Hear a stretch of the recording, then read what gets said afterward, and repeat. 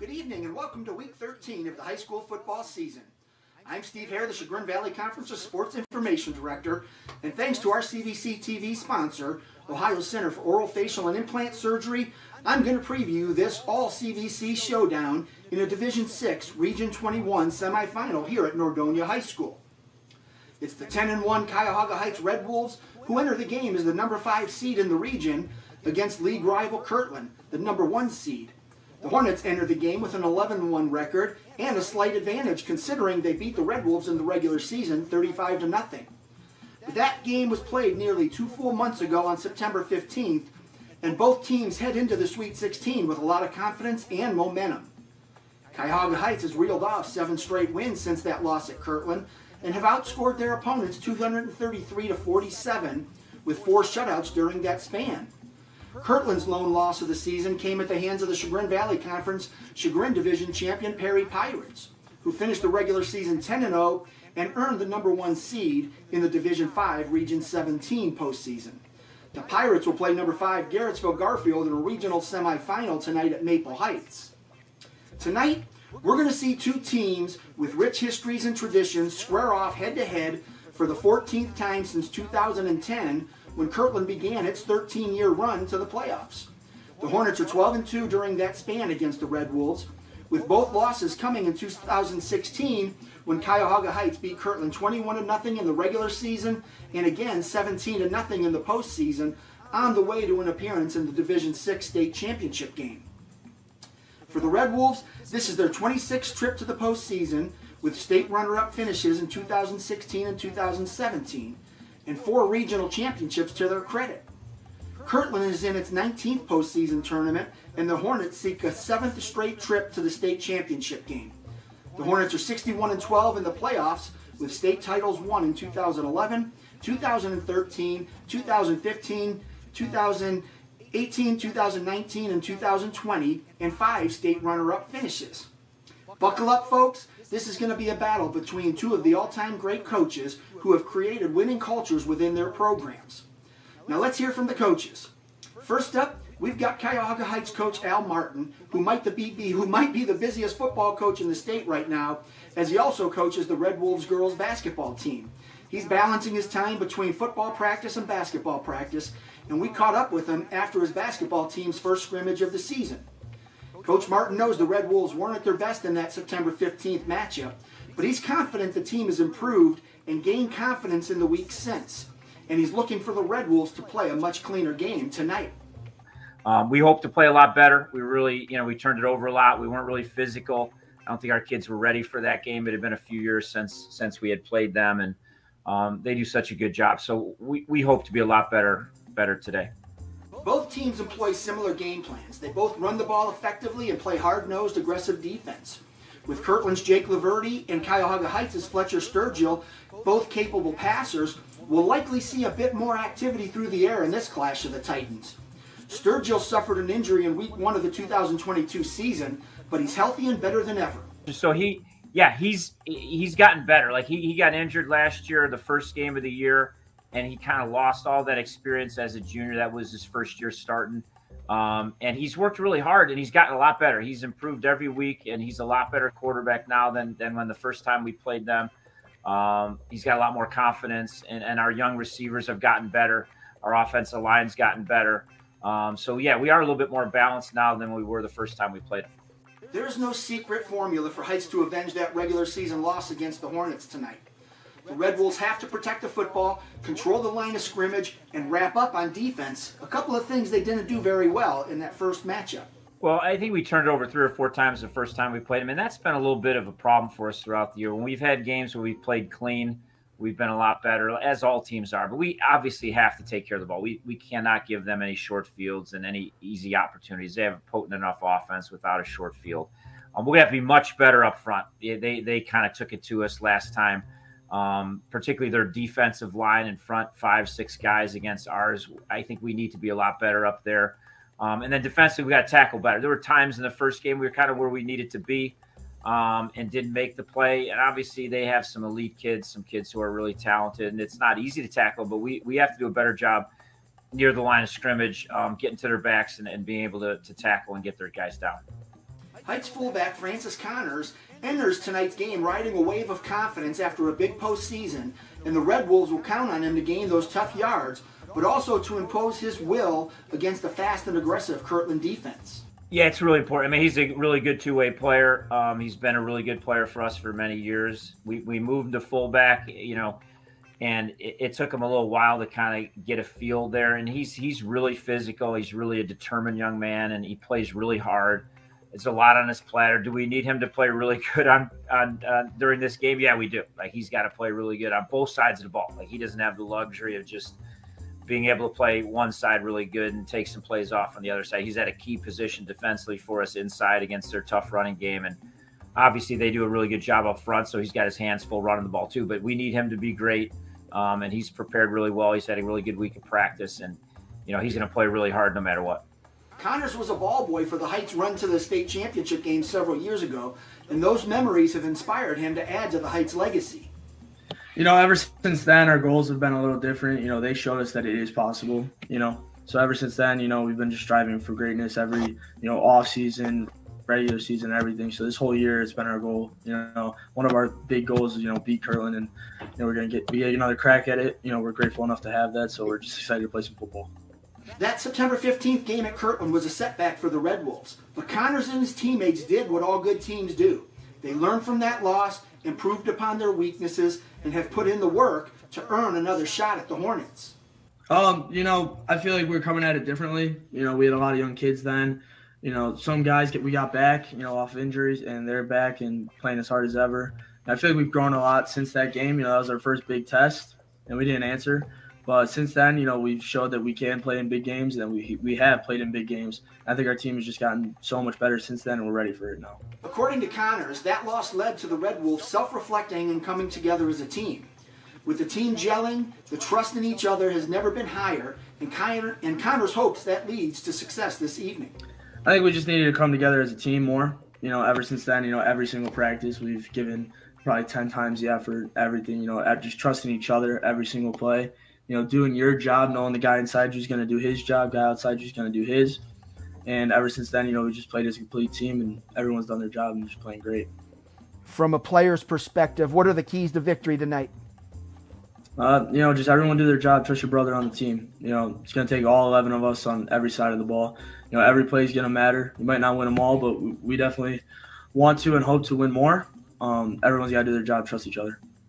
And now let's hear from the Hornets. Head coach Tiger Lerverty and his program's success over the past decade speaks for itself. But the Hornets aren't satisfied.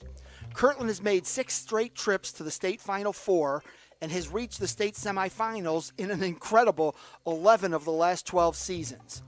As impressive as their run has been, the Hornets aren't satisfied with their back-to-back state runner-up finishes and have been focused on finishing the job this season since a 14-6 loss to Marion Local in the state championship game last December 3rd. Well, this group is, they're very excited about, you know, tomorrow night's game. And we don't look too far ahead. You know, they know what happened last year. You know, really last year was a great year, going 15-1 and losing by a touchdown to a really, really good Marion Local team. So, you know, I don't look at last year as a disaster. I think it was an incredible year for those kids. And, you know, to go 15-1, there's a lot of teams that would take that. So, and we're just going to try to do the best we can this year. You know, we don't look ahead. I know Cuyahoga Heights has given us a lot of problems in the past, and Al Martin does such a great job that I think it could be a really good game tomorrow night. The Hornets are in a bit of a different situation this season following that loss to Perry earlier this fall. Kirtland hadn't lost a regular season game since that 21-0 setback to Cuyahoga Heights in 2016, a remarkable span of 57 straight regular season wins. Again, good teams learn from their losses, and Kirtland is no different. Well, we certainly learned that the little things are huge. There was a couple little details that we didn't execute right on the first couple drives that really hurt us in that game. We drove inside the 23 times in the first half and came away with 0 points on all 3. Missed a field goal and got stopped on 4th and 2 twice. And that really hurt us. And we, look on film, you could see we just blocked the wrong guy a couple times. And if we'd have just blocked the right guy, I think we'd have got first downs and continued those drives and maybe got some points. So when you play a good team, all the little things matter. And that's what we talk about every day. Like, these teams that we play are going to get better and better and better. And all the little details really matter a lot. It's never easy to beat a good team twice in one season, but that's the task the Hornets are faced with tonight. Kirtland must remain focused and understand that the Heights team it will play tonight is vastly different than the one it played on September 15th. Yet Kirtland's keys to victory remain similar to every other game it has played this season. Well, tonight, usually when two really good teams, meet, because they're 10-1 and they're a really good team, the team that makes the least amount of mistakes, probably moves on. And we played them the first time, and I think they threw 2 or 3 interceptions and fumbled twice in their own end and gave us short fields, and that one got out of hand early, and it really wasn't. If you look back on that game, it was just, about 4 plays that turned the game for us in that first half and kind of took the wind out of their sails. And I don't think that'll happen again. So we want to be, make sure we play mistake-free football for sure. And now let's chat with another Laverty about tonight's game. Sophomore quarterback Jake Laverty stepped into the starting role as a freshman last season, and all he did was lead the Hornets to a 15-1 record and a state runner-up finish. He grew up in a hurry last season, and this year, as a sophomore, he's even more confident. Oh yeah, definitely a lot growing up from last year. Just getting bigger and stronger and more physical from the off season. And it was nice being able to play last year because just more experience, being able to be out there more and just learn more. Kirtland is well known for its dominant run game, but with Laverty evolving as a passer and several dangerous weapons on the perimeter and in the backfield, no opponent is safe focusing on just shutting down the run. Yeah, our O-line's really good, and our running backs are doing great this year. So when we run the ball all the time, defenses sometimes pack in the box, so we have to be able to throw the ball a little bit. So, yeah, we'll throw the ball a little bit, but we stick to the run. Kirtland has bigger goals this season, but the Hornets are experienced enough to know they can't overlook any opponent. And Laverty and his teammates are locked in on the Red Wolves. We're locked in tonight because we know we already played this team earlier, and it's hard to be a team the second time. So we just don't want to take one game for granted and not look ahead and just go with the flow. Well, folks, that's going to do it for our pregame show, and all that's left is to see which CVC squad can outlast the other to earn a shot in the Elite Eight. Will it be the Hornets, or can the Red Wolves avenge their regular season loss to their rivals? We'll have that answer in a couple of hours. Before I go, I want to once again thank our presenting sponsor of CVC TV, Ohio Center for Oral, Facial, and Implant Surgery, and also I want to give our shout out to our scoreboard sponsor, Independence Business Supply. And now, I'm going to turn it over to our CVC TV crew, Kyle Cornell and Double A, Anthony Alford, to call the game.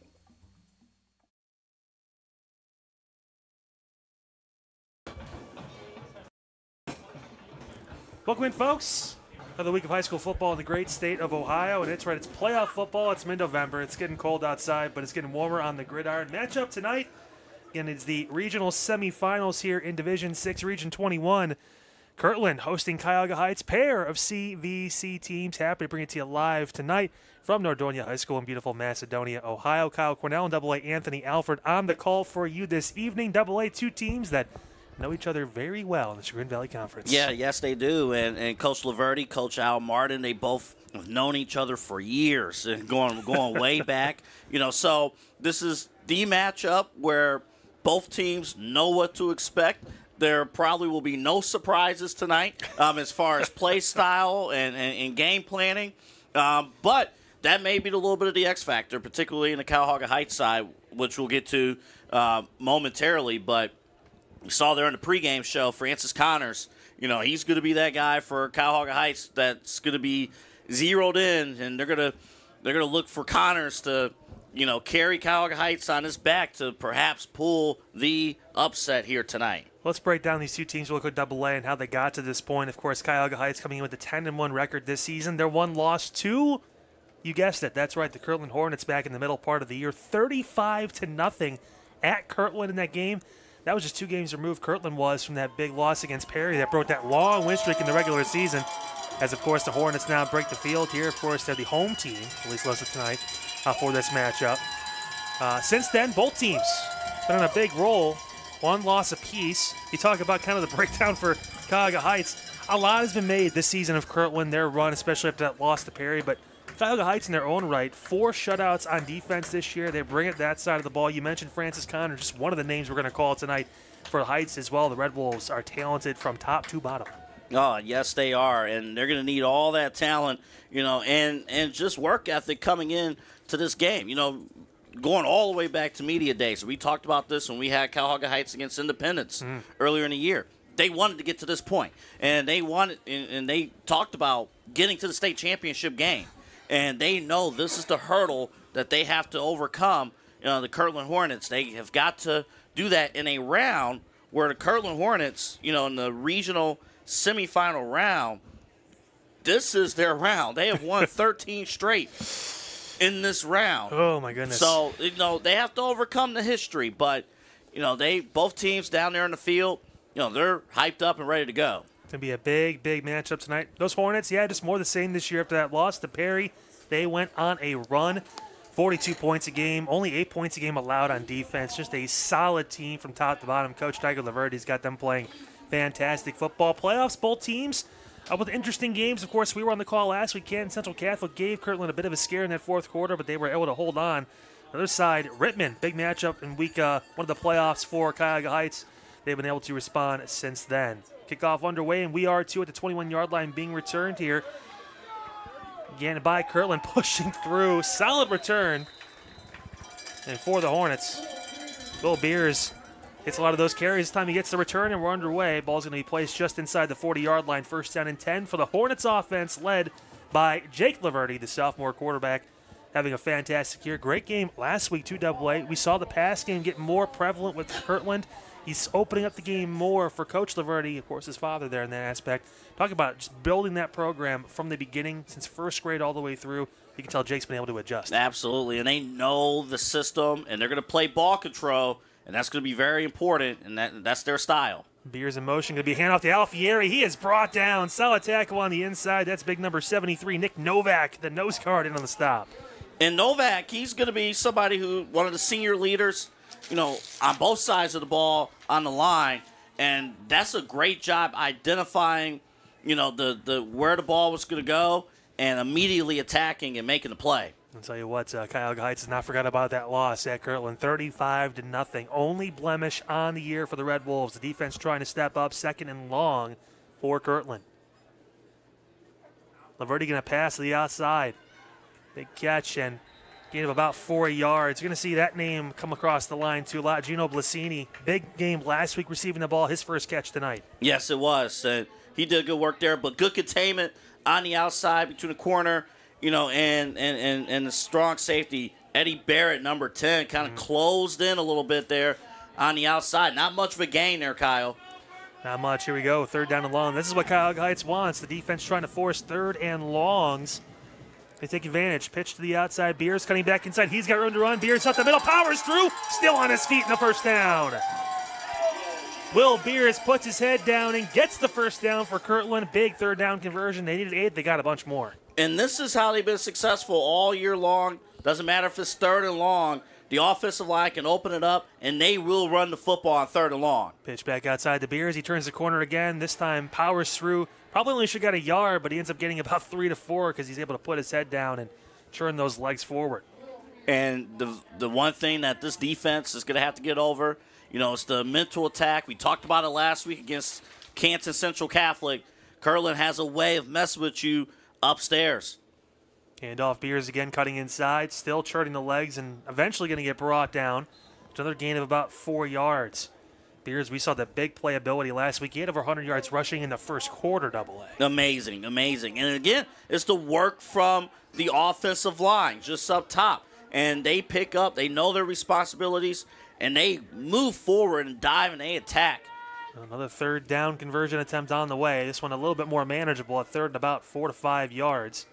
But they're inside the Red Wolves' 40-yard line. Kirtland driving on this opening possession. Pitch to the outside. Alfarini cuts back in. He's got room to run. Rocco Alfarini breaks inside. 10-5 and into the end zone. Touchdown, Kirtland. Just like that. The Hornets take an early 6-0 lead. Take a look here.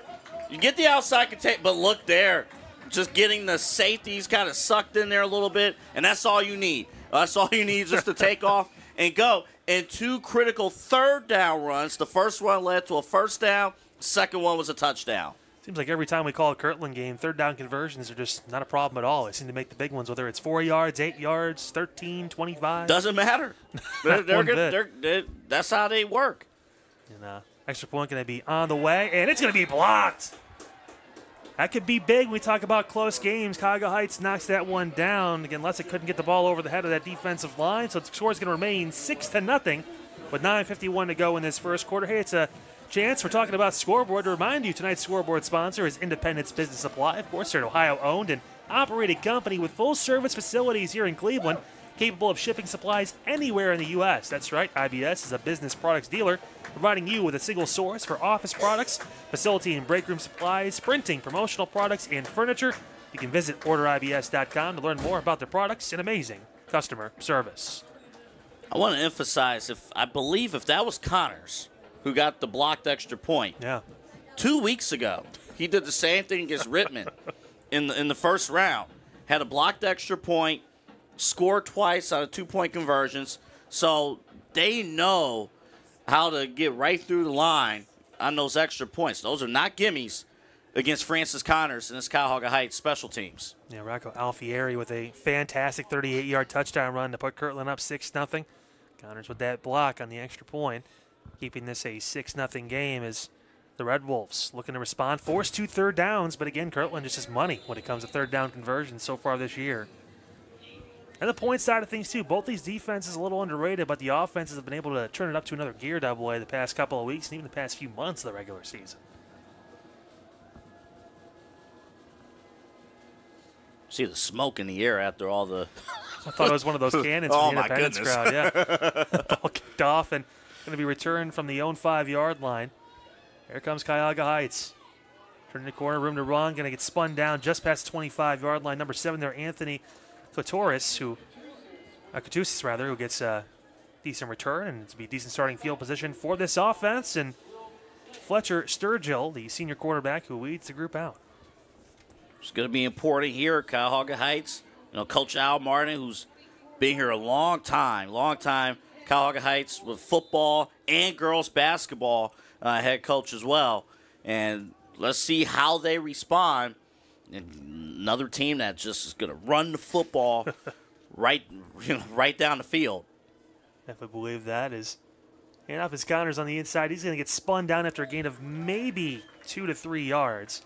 Francis Connors, of course, the senior, 6 foot, 185-pound fullback, halfback, tailback, whatever you want to call him, tight end. He does a little bit of everything. Do whatever you want here. And if you appreciate ground and pound football, this is Connors, Francis Connors, last week, 37 carries. Last week. 2 weeks ago, 39 carries. He's going to run the football, but I'm interested to see if there's going to be any surprises, and we might see something here. And Sturgill under center, second down. Connors again get the carry. Very much in between the tackles kind of guy, and the defense able just to swarm him. Beers was in there, as well as a few of the defenders to make the stop. Going to be third down and about 4 to 5 yards on the way. And again, disciplined football. That's what you're looking for here. Kind of what we talked about with Kirtland when they were on offense. Third down runs are not safe. Kind of the same deal here. And again, do not be surprised on a third down, 3rd and 5. Another run is coming. Again, looks like Sturgill in the shotgun there. Got 3 wide trips to the right. Beer showing pressure, so is Alfieri. Looking, Sturgill throwing. There's no one there. Intended receiver on the play was number 5. And of course, was Connors who was out there, but just a little bit too far to the reach. Just going to force 4th down. And a ton of traffic, too. I actually do not mind the throw itself. You know, if you get that much traffic, get it away from the defenders. You know, live to fight another drive. You know, and that's the thing, too. You do not want to turn the football over, obviously, ever, but especially against Kirtland. You know, you want to play that ball control. If it's not successful, you know, live to fight another down. And Jack Lessick set to return the punt here from Cuyahoga Heights. Good job by the Kirtland defense to force 3 now. Kirtland may be showing some pressure on this. What a kick by Sturgill. High arcing, going to be caught at the 29-yard line. Lessick going to take it. He's going to break through one tackle, cut through another. Still on his feet, spun down at about the 40-yard line. A tackle there by number 12, Nick Armbrust, who made the play, and that's where the Hornets will take back over. Good starting field position on the second drive of the first quarter for the Hornets offense. I'll tell you what, it's always, and we caught it in warm-ups here, Kyle, it's always incredible just the punters in colder weather, able to just boot the football. It's amazing. Yeah, through the smoke. Apparently there's another wildfire in Canada. We had no idea. So hopefully everyone's up there is doing okay, but it's coming down with that. But here we go. 1st and 10 on the 40. Kirtland again. Solid field position. Going to be a handoff on the inside. We saw this a little bit last week, too. That's big number 39 on the inside, McGuire Boyd. He got some carries, and now it looks like it's translating into this game, the senior. Yeah, absolutely. And he's one of those weapons Coach Laverty likes to use in the backfield. We will mention his name as well on the defensive side of the ball. But just, again, a rotation of guys, a rotation of different formations. This is what they do. Yep, keep you on your toes. 2nd down and about 7 or so yards to go. Laverty going to pitch to the outside. Alfieri cuts left, still on his feet, past the 45, near the 40 of Heights. Solid run for a 1st down. Rocco Alfieri. So a similar play design from what we saw with the touchdown from the last drive. This time, able to get the kick out to the outside and get the 1st down. Both Beers and Alfieri going to be featured a lot.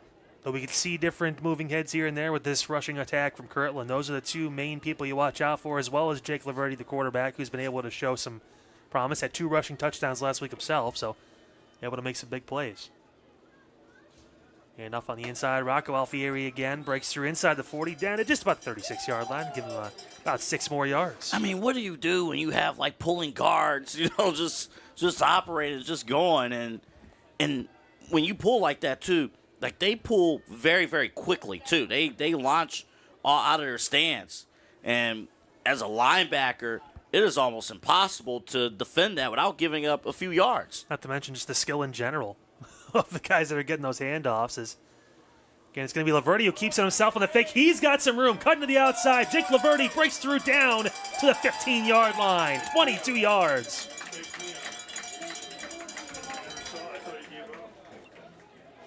Great job by Jake Laverty to fake the handoff to Beers on the inside. You have to respect it because of the talent of Beers and Alfieri, too. And this time, Laverty keeps it himself and moves the chains. Yeah, good kick-out block, too, by big man number 71. Rocco Alfieri again on the carry, breaking a tackle. He's got room, space, turns in, and scores. Another one for Alfieri. And the lead now swells to 12-0. Kirtland on top of Cuyahoga Heights. I'll tell you what, take a look at this replay here and just watch, again, the linemen, they go and sell out, and the running it takes the rest of it. You're not going to get these guys down in initial contact, and that's really what's the specialty of Kirtland all year long.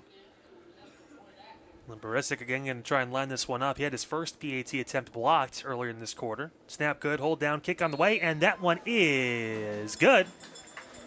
So with that, the score now 13-0. Kirtland on top of Cuyahoga Heights here in semifinal action in the region, in Division 6 Region 21 here on ChagrinValleyConference.com. Hey, a double A, good chance to bring up the presenting sponsor for CVC TV, of course. It's the Ohio Center for Oral Facial and Implant Surgery. Doctors Keith Schneider, Don Lewis, and Jill Weber. And Don in the booth with us today. Appreciate him stopping by. There's well, Commissioner, how's it going? Yeah, that's it. Again, 2 CVC teams, right, of course. Hey, if you're wondering, their specialties include dental surgery and implants, corrective jaw and facial surgery, and trauma reconstruction. Hey, for all of your oral surgery needs, go ahead and visit the Ohio Center for Oral Facial and Implant Surgery website. That's www.ohsurgery.com. As always, thank you for your support of the Chagrin Valley Conference, and CVC TV, too. I'll tell you what, the football that we have seen all year long in the Chagrin Valley Conference has been incredible. It's been incredible just straight throughout, just the talent of all these kids. And, and not only do we feature football, but we feature several other sports as well on CVC TV. Just had the soccer All-Star game earlier in the week. Yeah. So, lot of good stuff. Yeah, basketball coming up, too, of course, this winter. Excited to be in the call for that for you guys as well. And it's Kirtland again going to bunt this one off again. Barisic with the kickoff, and here we go. Ball at the 14-yard line, brought down after about a 9-yard return. So, offense and Fletcher Sturgill for Cuyahoga Heights will come back out at 25. A quick score update. Hey, there's one more CVC team playing as well. Perry right now on top of Garrettsfield Garfield, 7-0 in the first quarter of that matchup over at Maple Heights High School. Yeah. Sound familiar, Double A? Yeah, that sounds very familiar. Over there in my old stomping grounds over there in Maple Heights. Yeah, how about that? But great facility here, too. Oh, a fantastic field and a great host here, too, of course. The Nordonia Knights being one of the spots and locations where we can have these games. First down handoff on the inside and a small gain there for Connors. Had a lot of events here. Well, when I was here competing, it was a different stadium. So they've done a lot of work here, kind of rebuilding this football stadium and everything around here. It is really nice. And this has been the home in the playoffs when Kirtland leaves their home confines. They've made their home here during the playoffs. We were here last year for CVC TV for Kirtland during the playoffs. And now, again, a familiar spot up big here in the first quarter. Connors on the inside, and just nothing going on. Sturgill had problems with the handoff, too, and maybe he saved that for a yard or two, Double A, but it's been tough sledding so far for this Heights offense. Yeah, the timing obviously just didn't work out. But here's the crazy thing. In a weird way, first and second down to this point has been very similar for both teams. Good 3-4 yard gains. You get a 3rd and 5, 3rd and 6, 3rd and 4. It's been similar. The difference has been how Kirtland's executed on 3rd down, and we're going to see how Cuyahoga Heights executes on their 3rd down. Big early 3rd down conversion attempt. Connor's going to get the handoff on the left side, and again, just not much there. Maybe another yard or two. Pushing the ball just inside the 35. Going to bring up a 4th and short, and decision time for Coach Martin. Very, very critical decision here coming up. And it would not surprise me. And, yeah, I think we'll see if they decide to go for it. There are personnel changes, but we're going to see. And you wouldn't blame Coach Martin and the coaching staff if they decided to go for it, knowing you want to play ball control and, you don't want to fall too far behind on the scoreboard. Beauty of having your quarterback as your punter, too. You never know what could happen. Sturgill is out there in a normal shotgun stance, and he has 5 wide, and that's going to be a timeout taken by Coach Laverty in Kirtland. Maybe not expecting a conversion attempt on that point. So it's enough. It's enough to force a timeout. In first half timeouts, you're not really overly concerned about the clock as much as you are in the second half. But, yes, something that Coach Laverty didn't like there and wanted to call the timeout. Well, especially up 13-0, too. You have a little more leeway when it comes to being able to call that. And, again, the winner of this game will face the winner of another regional semifinal in Division 6, Region 21. That, of course, being Mineral Ridge and Mogador. They're in a matchup. Right now, currently tied 0-0. So that's the 3 and the 10 seeds in this little side of the bracket. But you know what, though, Kyle? I think that was a good timeout there by Coach. Because you think about, you have an opportunity here. Like, you want, against the Red Wolves, you want to kind of establish the scoreboard a little bit here early. And you understand that if they get a first down, the momentum will start to carry over to Cuyahoga Heights, and they'll start going. Because, again, like we talked about before, first and second downs have been identical. If they prove here, Cuyahoga Heights, that they can execute a 4th down, that's going to change the way this game's going to go. And it is a big 4th down here. Sturgill again in the shotgun. He's got 3 bunched wide to the left, 2 wide right. Throwing, quick pass, and it's knocked down and incomplete. Great job on the inside. That was number 3, Tyler Turk, who knocked the ball down, and that's a turnover on downs. Kirtland going to have fantastic field position with a chance to go up by 3 scores early in this game. That was an excellent drive there, like you mentioned, by Turk, and getting congratulations from the coaching staff.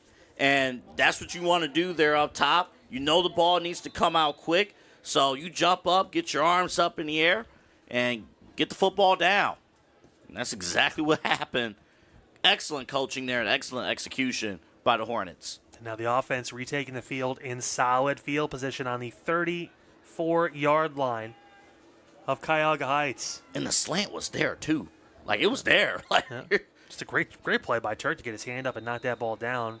Flag comes in there late, and I believe they're going to say Kirtland called another timeout. Not liking the view there. I believe that is their second of the half. They have one remaining with 4:33 to go in just the first quarter. So we're going to play the whole second quarter, too, with only one timeout. You mentioned AA, though. Honestly, first half timeouts. Yeah, first half not. Yeah, first half timeouts. I'm not overly concerned with. If you just want to make sure, your kids get things right, there might be a clock adjustment here shortly, but you want to make sure things are right. You kind of saw there, like guys might be running around a little bit too. So, a lot happening here with 44 minutes. I'm kidding. They're adjusting the clock. 44 minutes to go in this first quarter, folks. Buckle in. We're going to be here all night. Oh, man. I guess we are calling the soccer. How about that? After all, that was cool, though, to watch, though. And Steve Hare did a phenomenal job with that. And, heard all the coaches and, players during those broadcasts. It was phenomenal. You're going to be a handoff on the inside. Beer is going to keep chugging forward for a gain of about 4 yards. And again, on the initial first down, Red Wolves doing a good job of identifying, but it's those pulling guards again. And it's a quick back to the line. Beers with another carry. Spins through, back inside the 25, down to the 23-yard line. That should be enough for a first down. So what's happening to this point, anytime you get those outside pitches, and the one led to a touchdown, the first one, what's happening is even with the outside containment, you always get that cut back inside, and the linebackers are getting sucked in. Yeah, Laverty just kept it on a sneak. He saw a hole and just hit it right away. He got down to the 15-yard line. That's a gain of 8 on a QB sneak. Yeah, and that's what's happening again. Defensively, ideally defensively, you want to move forward, right? But right now, they're forcing Cuyahoga Heights to react, and it's becoming an issue. Yeah, on the left side, here comes Alfieri. Breaks through and gets in for another touchdown. Unbelievable. Rocco Alfieri with his third rushing touchdown of the first quarter. Well, unbelievable for him and phenomenal by the linemen. Picking up the assignments, picking up the linebackers, and they're driving. Looks like they have track speed out there from the offensive linemen. Like they're picking up the necessary blocks they need to. It's incredible. It's nice to have when all your offensive linemen can run a 4.540. Apparently, it's fantastic. Oh yeah, they'll mess around with the. And again, that extra point is up, and it is good. That means 20-0 is the score as Barisic's kick goes through the uprights. Kirtland is jumping all over Cuyahoga Heights to begin this game, AA. Yeah, and it's just all fundamentals to this point. And Kirtland, and we talked about the timeouts that was taken. Again, first half timeouts, it's okay to burn them. Want to make sure things are right. They did with the fourth down stop. And you saw that with Turk was set up the short field, called another timeout, and it's just gap responsibilities. And Kyle, we're seeing this to this point where the defenders in the 2 of the 3 games that we've had Kirtland, the defenders are having a bit of a tough time really attacking immediately because they have to. They're doing their best to read the guards, and they're thinking about what needs to happen. And by the time you think about it, instead of attacking, you got a lineman right on your grill, and you're opening up a gap. It's crazy to think about. Again, Kirtland. Back to that Week 5, I believe it was, matchup with Cuyahoga Heights. 35-0 was the score. Again, obviously still playing and seeing red, no pun intended. Kirtland was in that game after that loss to Perry, and just where they are at. And where Heights has been able to respond, too, since that loss and really show their dominance. I mean, again, Kirtland just has the number right now of the Red Wolves. As kickoff is back and going to be taken inside the 10-yard line. Here comes Cuyahoga Heights. Big hit on the inside by Kirtland. 17 there on the hit. That was Noah Runyon, the junior, 6'1", 190, but playing like he was 245 on that tackle like a linebacker. We saw him last week. He made plays last week against Kansas Central Catholic. special teams and defensively. So impressive. All three facets of the game really in Kirtland, offense, defense, and special teams, all in sync. Ever since that loss to Perry, they've been able to do so many things so well, and the Red Wolves now just trying to respond on offense and get a drive together. First down, looking to pass out to the outside. It is caught, breaking through the 30 and pushed out of bounds. Again, at the 37-yard line. Bassini on the tackle. That was number 7 again. Anthony Coutis with the catch and run for a first down. And I believe, I could be wrong, I believe is their first down or second first down of this game. But there's stuff there in the passing game. You just got to open it up and get to it. And even on the stop in the previous drive, we mentioned before, like the slant play was there. Just got to be able to try and find it as Connors gets the carry up the middle. And again, just not a lot of holes in the inside. You try and wear down the defensive line of Kirtland early in the game, but they've just been stout to this point, and maybe a gain of 1, maybe 2. Well, again, just they're fast. I mean, they're fast, and Cuyahoga Heights, they're not facing a Kirtland type team most of the year where, this type of offense, you wear down the defense. Just the physicality up top and the speed. That's what's happening so far with Connors. They're surrounding him. 2nd and 8. Sergio looking to throw. He's throwing the ball way out there. There was contact. That's going to be pass interference. Couple of flags thrown in, and a big penalty against the Hornets. That ball was released. Sergio almost kind of recognized. Again, they were just trying to make contact 15 yards down the field. That's a big penalty against this Kirtland defense. I'll tell you what, some of these referees are good quarterbacks themselves. He threw that flag a good 15 to 20 yards into the wind. Somebody sign him up. Man, that was a good throw. Guardians looking for a relief pitcher? Oh, man. I'll tell you what. That ball is going to get moved all the way down. And this is going to be by far the best field position that the Red Wolves have had so far in this first half. Kirtland 47-yard line is where that ball is going to get placed. Great recognition from Fletcher Sturgill to throw that ball up, and again, just. But this is where, again, you have the experience with Coach Martin, Coach Al Martin, Cuyahoga Heights, kind of leading this team, and full of seniors, been there, and they know they have to overcome adversity. And off inside Connors, the flag coming in. Usually in the air of holding or a false start. We'll see what's get called here. And it is going to be a false start, so we'll move it back 5 yards.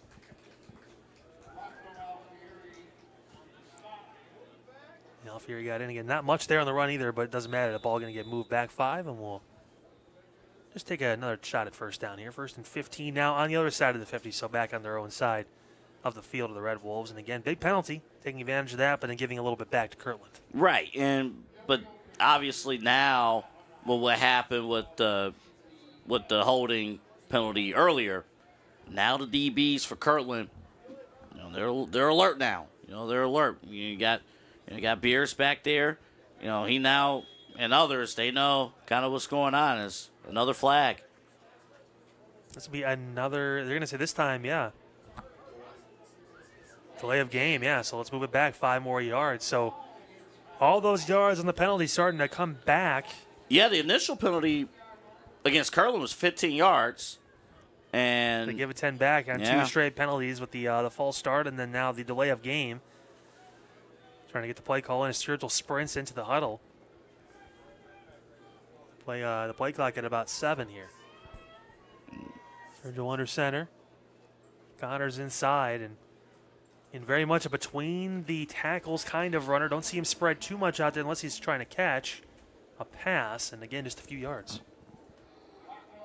Yeah, at this point, you just wanted to get a play. just positive yards. Just forward. Get positive yards, and start fresh there. But these are things, in the playoffs. Every little mistake, every little thing, it catches up to you. Just 7 carries for 18 yards in this first quarter for Connors. Sturgill looking to throw again. Quick out pass. It's caught by Kutis, who gets near the original line of scrimmage, but it's going to be 3rd down and long on the way. And a good sharp throw, good way to identify the receiver and get a manageable 3rd and 11 here.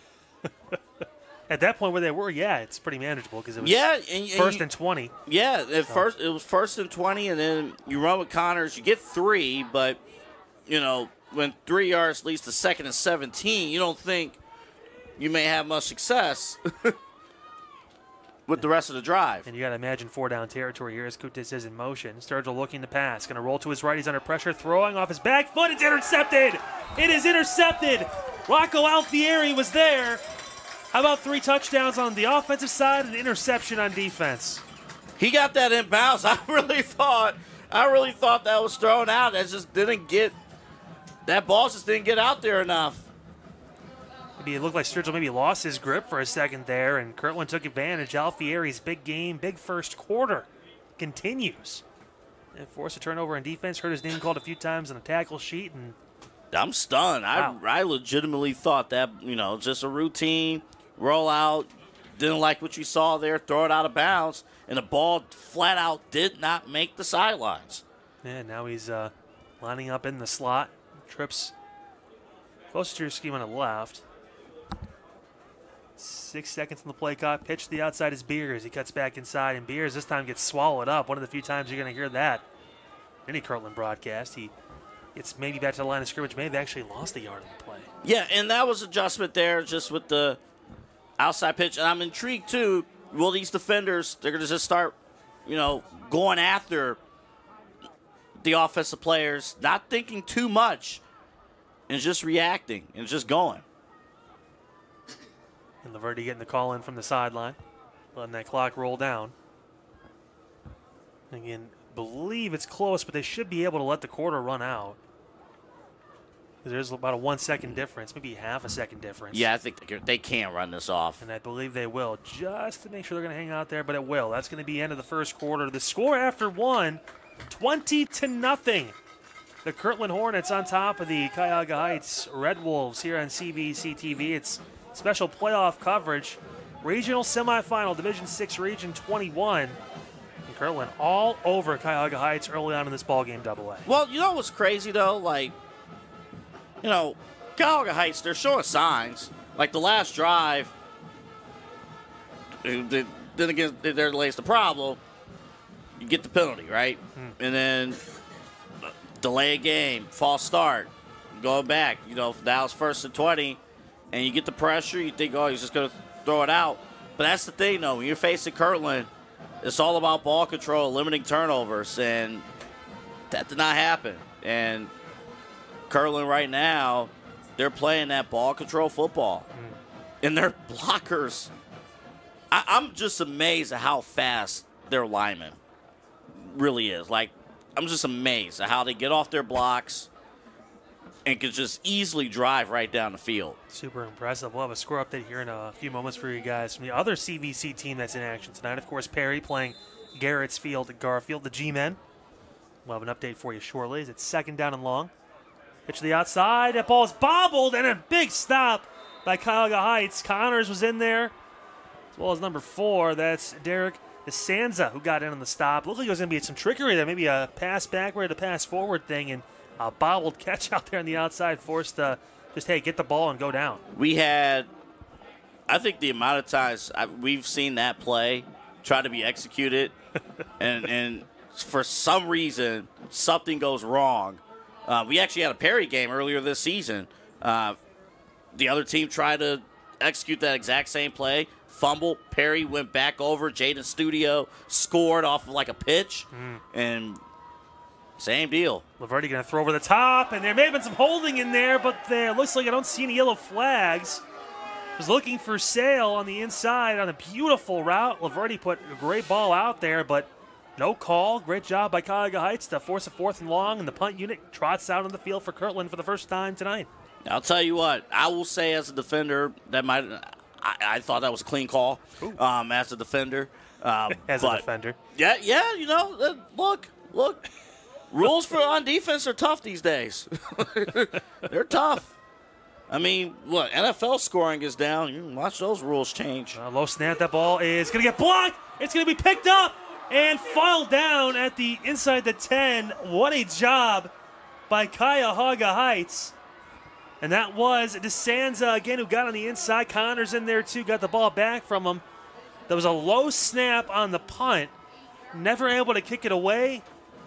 And Heights has a chance. This is their best opportunity so far to get points on the board. So for everyone watching who played football in the past, and you know, I remember when I played, I'm like, why are we spending this much time on special teams in practice?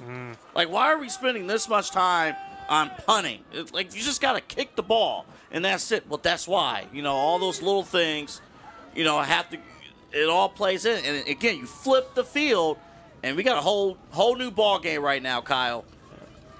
Looks like Connors is going to take the snap, direct snap to him, and keep it himself. He gets lifted and dropped after a gain of a few more yards. It is 1st and goal. 3-yard carry for Connors. He's got 8 for 21 unofficially so far tonight. Tough sledding for Francis Connors, at least rushing the football. But again, Heights with a great opportunity here now with just 5 yards to try and get their first 6 points of the night. Wonder here if we might see, we haven't seen it all day, see how they come out here formation-wise. At some point, a fake pitch to the outside. And Connors again taking that direct snap. He's actually going to hand inside to Barrett. Barrett cuts to the outside. He's got room. Barrett cuts back in. Great speed by the Kirtland defense to make that stop. Will Beers got to the outside. Oh, and Alfieri was there too. What a play by that defense. Man, the speed is there. Eddie Barrett had it. I know it would have been a tough angle, but you got to you cannot hesitate against this defense. You cannot. They are too fast, and you just can't do it. You just go right around that corner. Get the yards. Get the yards there. You just got to decide and go. You're exactly right, Double A, because, again, when the defense makes up their mind, it's hard to outrun them. Here we go, 3rd down and goal. Sturgill in that shotgun by himself. Looking to throw outside. Has a man. It's jump ball. It's up, and it is caught for a touchdown. Caught for a touchdown. Nick Armbrust with the amazing catch. 5 yards for the score. And Cuyahoga Heights on the board for the first time tonight. Good identification there, and it's just the one-on-one matchup. The ball got up there high, and Armbrust is able to get to the highest point of the football and make the play. Fantastic touchdown catch. Sides will line up, and a moment you thought maybe there was going to be a 2-point conversion, but they'll converse back to a normal formation, and we'll see an extra point attempt on the way. It's number 11 down there, by the way, Michael Pasterkiewicz with the extra point. It's low, it's a line drive, and it's no good. Cannot sneak in the left side. The score remains 20-6. Cuyahoga Heights takes advantage of the blocked punt and gets in for the first time tonight with 9:39 to go in this first half. Double A, what a sequence in Fort Heights. Yeah, and I think Beers actually, blocked that extra point. So we have 2 blocked extra points to this. But you're right, Kyle. Just so it was a standard punt, right? Standard punt, but just weren't able to get the handle. Cuyahoga Heights was able to flip the field, get on the scoreboard just like that. But you see how hard it is in the playoffs. Every single yard. Like, it wasn't guaranteed. Even though they got the ball, the Red Wolves, at like the 6-yard line, it wasn't guaranteed that they were getting in the end zone. But they found a way to do it, and they're on the scoreboard, and they're back in this football game. Double A talking about first time on the scoreboard. We should talk about tonight's scoreboard sponsor, of course, Independence Business Supply. They're an Ohio-owned and operated company with full-service facilities here in Cleveland, capable of shipping supplies anywhere across the U.S., of course. IBS is a business products dealer providing you with a single source for office products, facility and break room supplies, printing, promotional products, and furniture. You can visit orderibs.com to learn more about their products and amazing customer service. I want to thank Independence Business Supply for a fantastic season, taking care of that scoreboard for us. And ball going to be kicked and taken with Squibb at the 26-yard line. Kirtland able to get a good return, breaking to the left side, got some room to run, down to the 40, and down inside the 20, to the 10, the 5, in for a touchdown. Unbelievable. The one guy you probably don't want to kick it to, Will Beers, takes it to the house. Oh, my goodness. A shorter kick to try and avoid the return. It was taken at 26. Beers flips it 74 yards for a touchdown. So Kirtland special teams redeems themselves. Oh, my goodness. Just, again, flipping the field, flipping the scoreboard. And for the second time, special teams leads to a big score in this football game, in this playoff game. Unbelievable. Again, the special teams double A mentioned, able to get things right as Barisic lines up the extra point. Fantastic return by Beers. Line drive, extra point on the way, and it is no good. Wide to the right. So Barisic has missed his second one this night, and it's going to stay 26-6. The score, Kirtland on top of the Red Wolves. Well, we talked about the big game that Rocco Alfieri's had to this point. 6 carries, 86 yards, and 3 rushing touchdowns. He has an interception on the defensive end. Will Beer says, hey, I want to join the party too. Yeah, how about the speed that he provides? Just he got the initial cuts and just went right down the sideline and just took care of business. And, this Kirtland, this faithful here. And Cuyahoga scored on a Kirtland defense. We talked about it last week. Kirtland went into last week's game, their first string defense only giving up 6 points, since the Perry game. Mm-hmm. So they were kind of against the wall there, but again, our special teams flipping the field once again. Now, Cuyahoga Heights, how they're going to respond. Speaking of responding, Perry started slow a little bit, but now in the second quarter, they're up 28-0 over Garrettsfield Garfield, the G-men. Perry well on their way, looking to advance their own regional final. Top-ranked team in Division 5. What a year it's been for the Perry Pirates. Undefeated season. It continues in the playoffs. They've been dominant, as the same can be said for these Hornets. The Heights will take the ball from inside their own 10 at the 8. Return on the way, and again, just great speed. And I tell you what, Armbrust, who had a great touchdown catch, just had nowhere to go. Solid job on the special teams for Kirtland. The Red Wolves will take over just past their own 20-yard line. Well, you felt good if your Heights last time through were able to get that ball into the end zone for the first time tonight. But, again, obviously the special teams touchdown for the Hornets. Important for the Red Wolves to stay focused and on task on offense and to keep trying to shrink that lead back down. Yeah, and this is where you're going to rely on your senior leadership. You want to, this is where, hey, buckle down. Let's get a good drive going. And honestly, don't even be mindful of the scoreboard at this moment. Run your offense. Kind of open it up a little bit. Maybe a surprise here on first down. Sturgill under center. Connors with the carry, and again, AA, just kind of more the same. Gain of about 3 to 4 yards. And Connors in 9 for 24 tonight. A couple plays on defense, but quiet night so far for Connors. Yeah, and what you're hoping for, and it will happen, but what you're hoping for is for the Kirtland defensive line get beat up a little bit, get worn down a little bit. Heavy usage of Connors, not to completely go away from it. But, yeah, you're right, Kyle. It's not really leading much to yardage to this point. See if Sturgill, the quarterback, he has an ace up his sleeve here.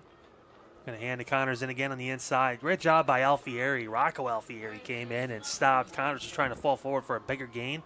Could have been maybe a first down if he didn't stop him up high, and it's going to force a third down. Yeah, and that's what – great play by him. And offensively, you're kind of looking for the silver lining in offensively. And now it's, earlier in the game when it was 3rd and 6 and 3rd and 5, now it's only 3rd and 4 ish, and kind of looking for that progress there. Trying to build the drive together on the offensive end. They score, but they started at the Kirtland 8 on the last drive, so they had a little bit of a benefit with that. Connors again on the outside. Great job by Kirtland's defense. That was number 5 out there. Will Sale that caught Connors for no gain. And it's 4th down, and again, decision time for Al Martin. You're back deep in your own territory. I imagine the punt team's coming out. And here lays the difference. The Kirtland defense, particularly the linebackers, the moment they see the guard move, just move with its shoulders, they're flying to the football. They're not even thinking about, okay, what's next? They're just flying right in. Well, spoke too soon. That's going to be Connors who's going to take the snap. Connor's going to look the pass, throwing it Sturgill. He catches. No, it's dropped incomplete, and it's going to be a turnover on downs. Connors threw a pass to the outside because he does everything else, so why not do that too? And Sturgill just couldn't bring it in, and Kirtland's offense is going to get fantastic starting field position on the Red Wolves' 27-yard line. That's how you pull a surprise. But you know what, though? That's one of those things. You had the pressure there on the outside. It was a good fake. good fake. You know, with Connors just not able to make the play on the outside. And well, you mentioned a different look for this Kirtland defense, trying to show them something different and try and catch them off guard. You never know what that play, but and now of course the downside of taking that risk is what's happening here as Kirtland has the ball deep in your own territory. Handoff, breaking through. Oh my goodness, breaking to the outside. Beers cuts through, dives, touchdown. Will Beers missed the end zone so much he decided to go one more play and get back in. 27 yards for a touchdown. Check out the run here. Yeah, he did. And, again, it's just the blocking up front, the linebackers, and just a cut. You got the safeties turning around, and, you know, when that happens, that means the offense is in the end zone. I said Beers is having a quiet night besides that 74-yard kickoff return for a touchdown. Yeah, 6 carries. Yeah, pretty quiet. Yeah, 7 carries, 62 yards and a touchdown. Actually below what he had at this time last week in the game. Wonder what's wrong with him. No, getting the extra points up, but it's good. Yeah, we're going to have to examine how to fix him at halftime. A score going a bit more here. The extra point obviously good for Barisic. He had a couple of misses earlier in the game. 33-6 is the score. This is what Kirtland does to you, man. This is what they do, man. Relentless on the offensive end. Well, it's the combination offense, defense. What do they do on special teams? Coach Laverty has no problem burning 2 timeouts in the first quarter. Like it's a small thing, but it's those small things. It's a different type of operation, as you know. Kirtland's trying to make that run back to the state final, and you know, obviously, you know, they want to get back to winning it all once again. And Coach Laverty talked about this before the game with me, Kyle. He's like, look, these playoffs are 6 weeks long. It becomes grueling. You know, it really does, just because obviously here at Division 6, you don't have the numbers that some of the bigger schools have as far as players. So keeping these kids mentally sharp through all these situations, you know, is very, very critical for a Kirtland team that's used to playing 15, now 16 games a year. It's a long schedule, but the Hornets sign up for it. They usually rise to the occasion. Ball taken from the 11. And again, just unbelievable defense by the Hornets. Just nothing there on the return. Ball going to be placed at the 21-yard line again. That's where the Red Wolves will take over. Quick score update, too. The winner of this game playing the winner of Mogadore and Mineral Ridge. Mogadore on top of the Wildcats over the Rams, 13-7 in that second quarter. Mogadore the 3 seed in Division 6 Region 21. Also, we mentioned earlier, Perry on top of Garfield, Garrettsville Garfield, that is, 28-0 in the first half of their own game. So CVC showing up tonight in some big ways. So here we go. First down and 10 on their own 21-yard line. George will fake the pass, handing off, and again, just nothing there on the inside. Connor's still trying to turn the legs, but just could not get anything. Yeah, give credit for trying. I mean, with just keeping it up with the effort, but you know, you got again an athletic defensive line with the Hornets, and they're the lowest guys to the ground, you know, up front. You know, you see a little bit of DeSanza as well. Maybe you see some Eddie Barrett, but it's been Connors religiously here in this first half. And again, just 12 carries for 29 yards. He hasn't been able to really find a hole in the middle of that defensive Kirtland line there to try and move forward. Second and long. Sturgill looking to pass. Throwing to the outside. That one is going to be caught. Breaking through and getting near a first down. That's Kutis who got near the first down marker. He made it be just short double. It looks like he was by about a yard, maybe a half a yard. Yeah, and even though the first tackle wasn't completed, it was just enough of a wrap to get the second man to help out, the safety to help out, and prevent the first down. Third and short for the Red Wolves, trying to move the ball out of their own territory here, put a drive together. And Connor's going to take the drive snap. Cut inside. He's going to have that first down, but not much after. Needed only one, got about 3. Yeah, but good progress there. Good lead block there. And, Bear was there too. So, did what you needed to do to get the first down and, keep all this going. The ball now at the 33-yard line. Red Bulls, like we said, trying to put a drive together. About a little over 5 minutes to go in this first half, and it's 33-6. Kirtland's been able to show up in all facets of the game so far tonight. Special teams playing well, despite the blunder with the punt.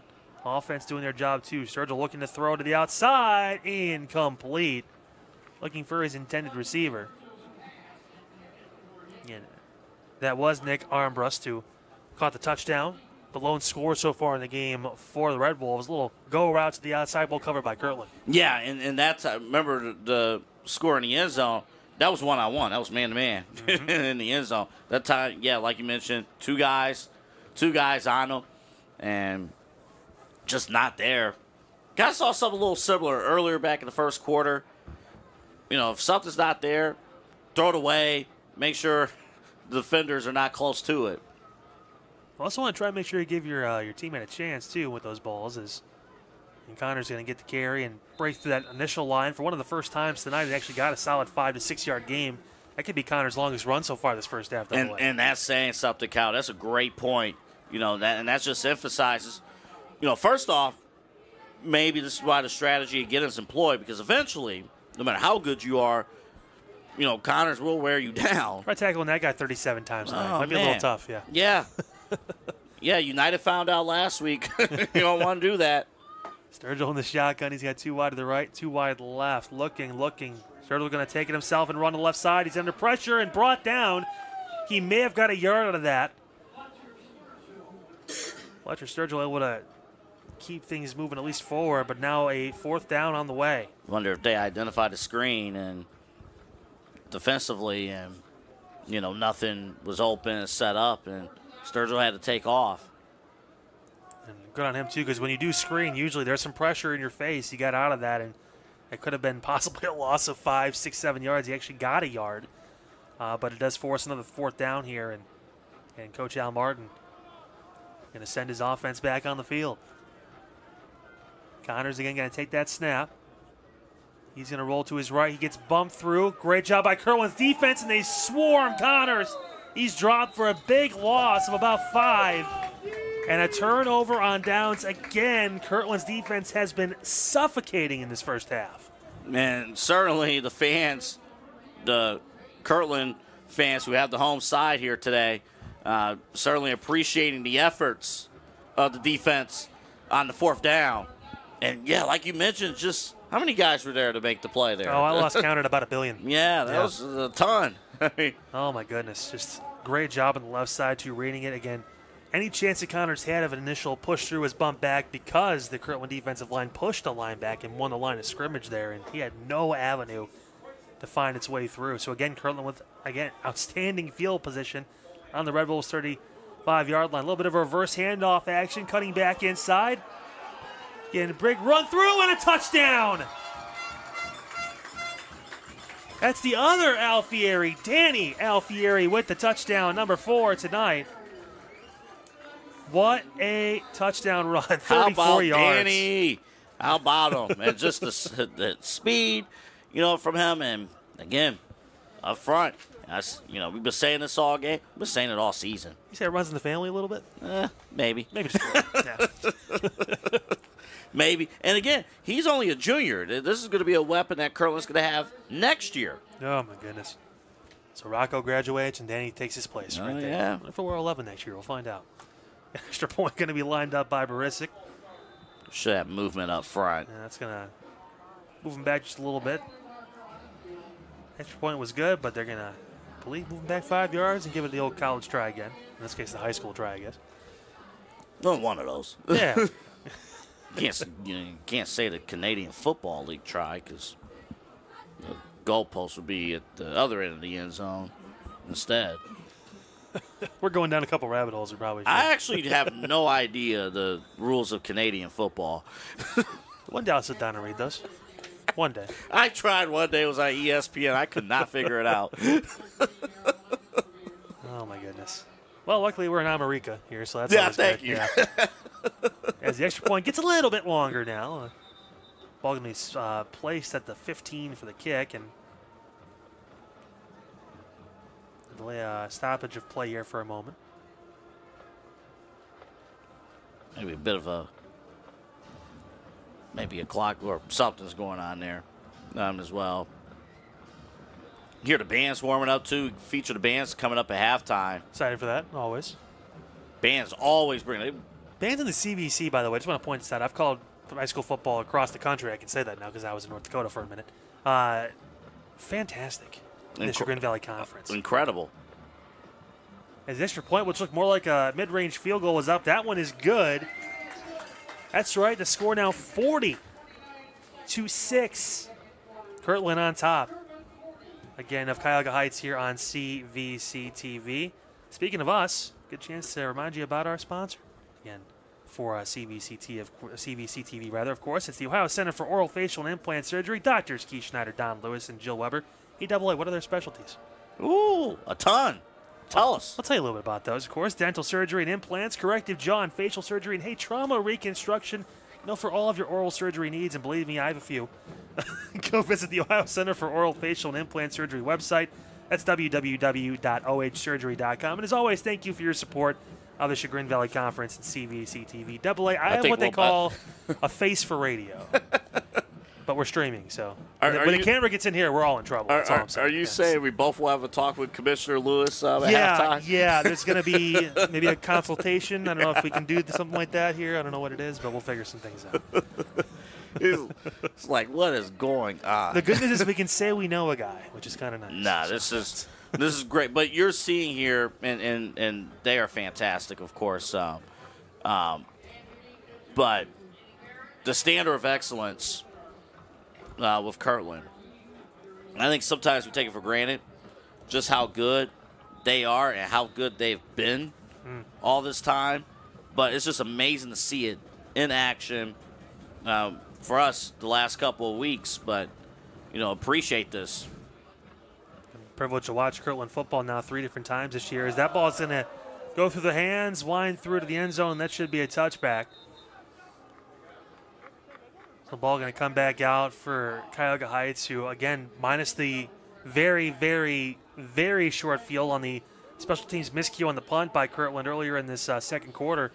The offense really has not been able to get anything going against this Kirtland defense. No, not at all. And, they got to find out right here, right now. They got to dig down deep, get a good drive going, and find a way. Because it seemed like it was weird because you mentioned that play with the block punt basically, and it seemed like they was right back in it, but the kick return immediately right after. It's like Kirtland just slammed the door almost immediately after they built a little bit of momentum. That's going to be a fumble. Ball still out, trickling through, eventually still on the ground, and I believe that was picked up, by Kirtland. Wow. Joey Holkelneck got inside and made the stop and got the turnover. And, again, just a tough going for this Red Wolf offense. It's going to get the ball back. It's just rolling downhill right now. And, seemingly the way this is, can't get to halftime fast enough. Right now if you're, Cuyahoga Heights, unfortunately. Second turnover of this first half for the Red Wolves, and when Kirtland's playing the way they are, you can't give them the ball back. And this is all happening so quickly too, because we were mentioning with the transition to score. Not long ago, it was 20-6. 20.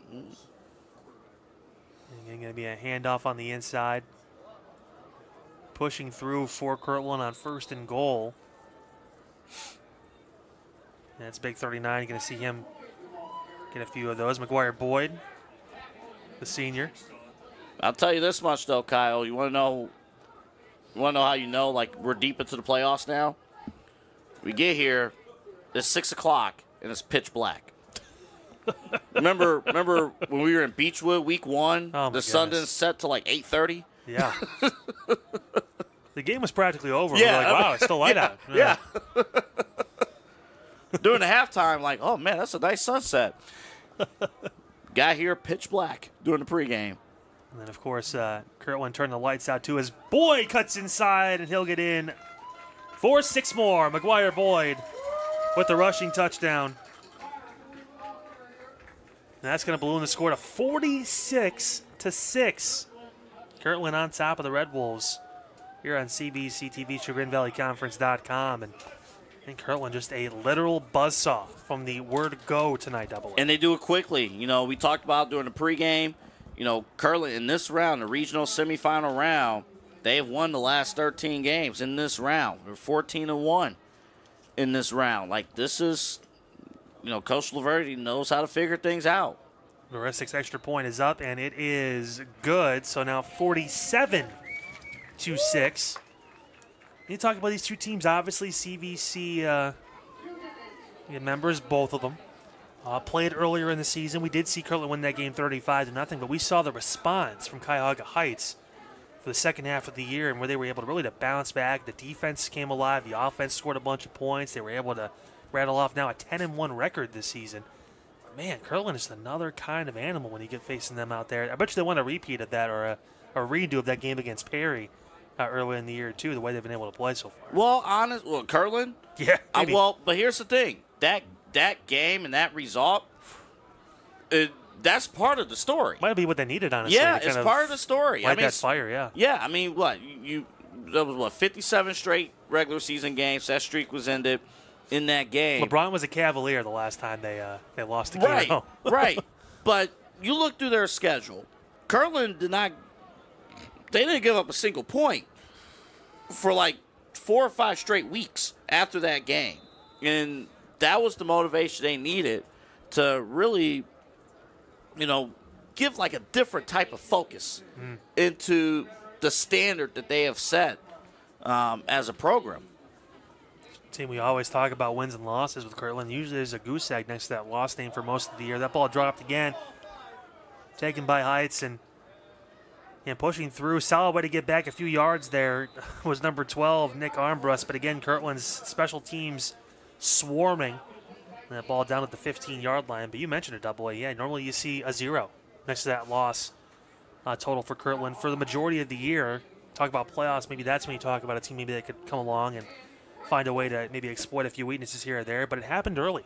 Week 3 of the season. We, of course, were there for that matchup. And Perry is what they are, of course, in Division 5, a fantastic team that is currently up Big 2 on Garrettsfield, 28-0 in the first half of that game. But you mentioned it, Kirtland, the fire has been lit at that point, and they've looked like a completely different team since that night. But imagine if it goes this way, 2 of those teams might be in Canton coming up in a few weeks. Crazy to think about. As Barrett gets the pitch to the outside, he just gets stopped.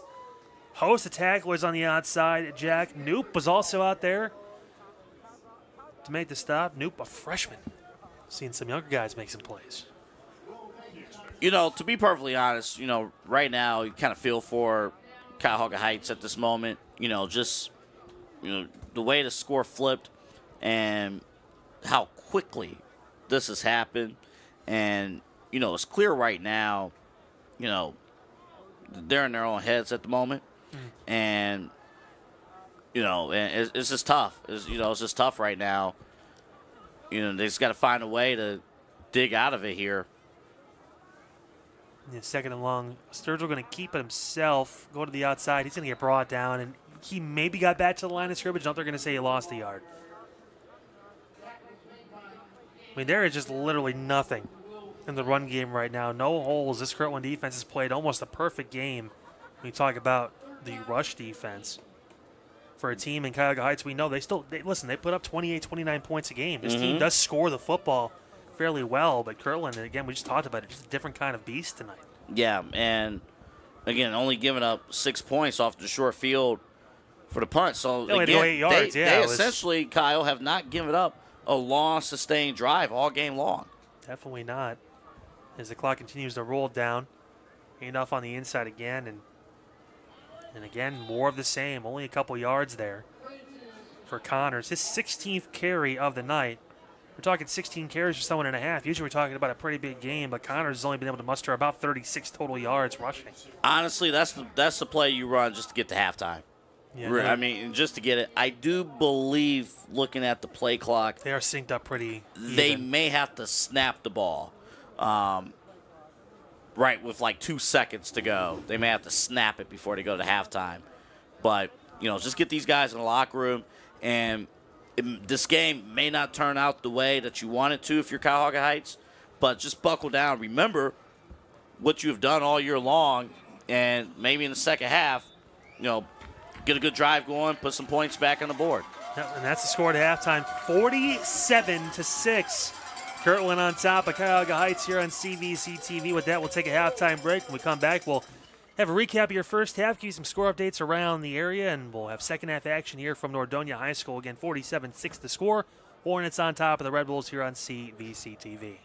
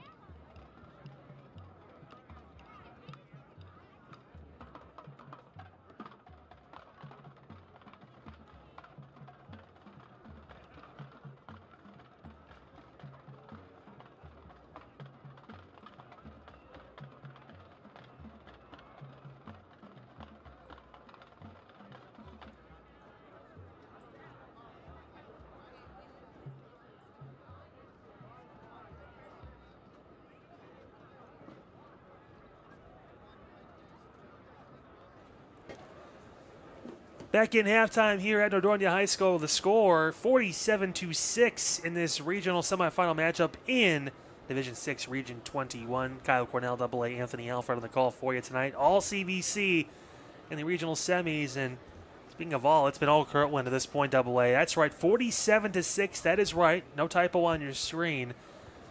Two teams that know each other pretty well, but AA, man, it was a tough first half for Heights. Kirtland just doing more of the same they've done really the second half of this entire season. Yeah, absolutely. And this is just, again, what they've been able to do is just flip the scoreboard over.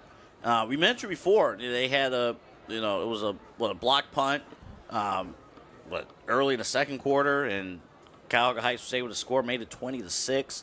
And then immediately right after, Beers went right down the field, had the kick return, and since that point, Kirtland has just sprinted away here in the second quarter, and it happens that quickly, it happens that fast. So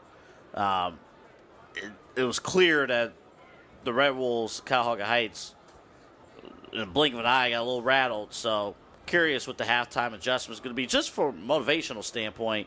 Just get a good drive going and get back in the scoreboard. It's going to be a tough task. Kirtland in that first half, there's a laundry list of guys that made big plays. Talk about Rocco Alfieri in the first half, too. 86 yards on the ground, had 3 rushing touchdowns. He also had a big interception on the defensive side of the ball. We've called his name about a billion times for tackles, too. He's had a fantastic night. Will Beers said, you know what, it's been kind of quiet for me running the ball. I'm going to return a kickoff 74 yards for a touchdown. Then he also decided to run one in as well for a score, too. Beers has 62 yards on the ground and a rushing touchdown, as well as that return touchdown, too. Relatively a quiet night for Jake Laverty as well. Only 2 passing attempts, 1 of 2 for 4 yards. Had that completion to Blasini earlier on in that first quarter, but he hasn't really had to throw the ball and needed to because of the all-around effort running, obviously return game defense, too, putting them in great field position. Kirtland's just been able to really play from ahead and play from ahead of the 50, too. They've had the ball consistently deep inside Cuyahoga Heights territory, and they've made it pay almost every single time. Yeah, and that's been the story, of Kirtland. That's been, I'll be honest, that's been the story of, of most of our games this season, with the field position battle and a lot of the teams that have been up, on our schedule has been primarily because, they're starting their possessions on the other side of the 50. It's just been that way, all year long. And, with Kirtland, that's been the case here.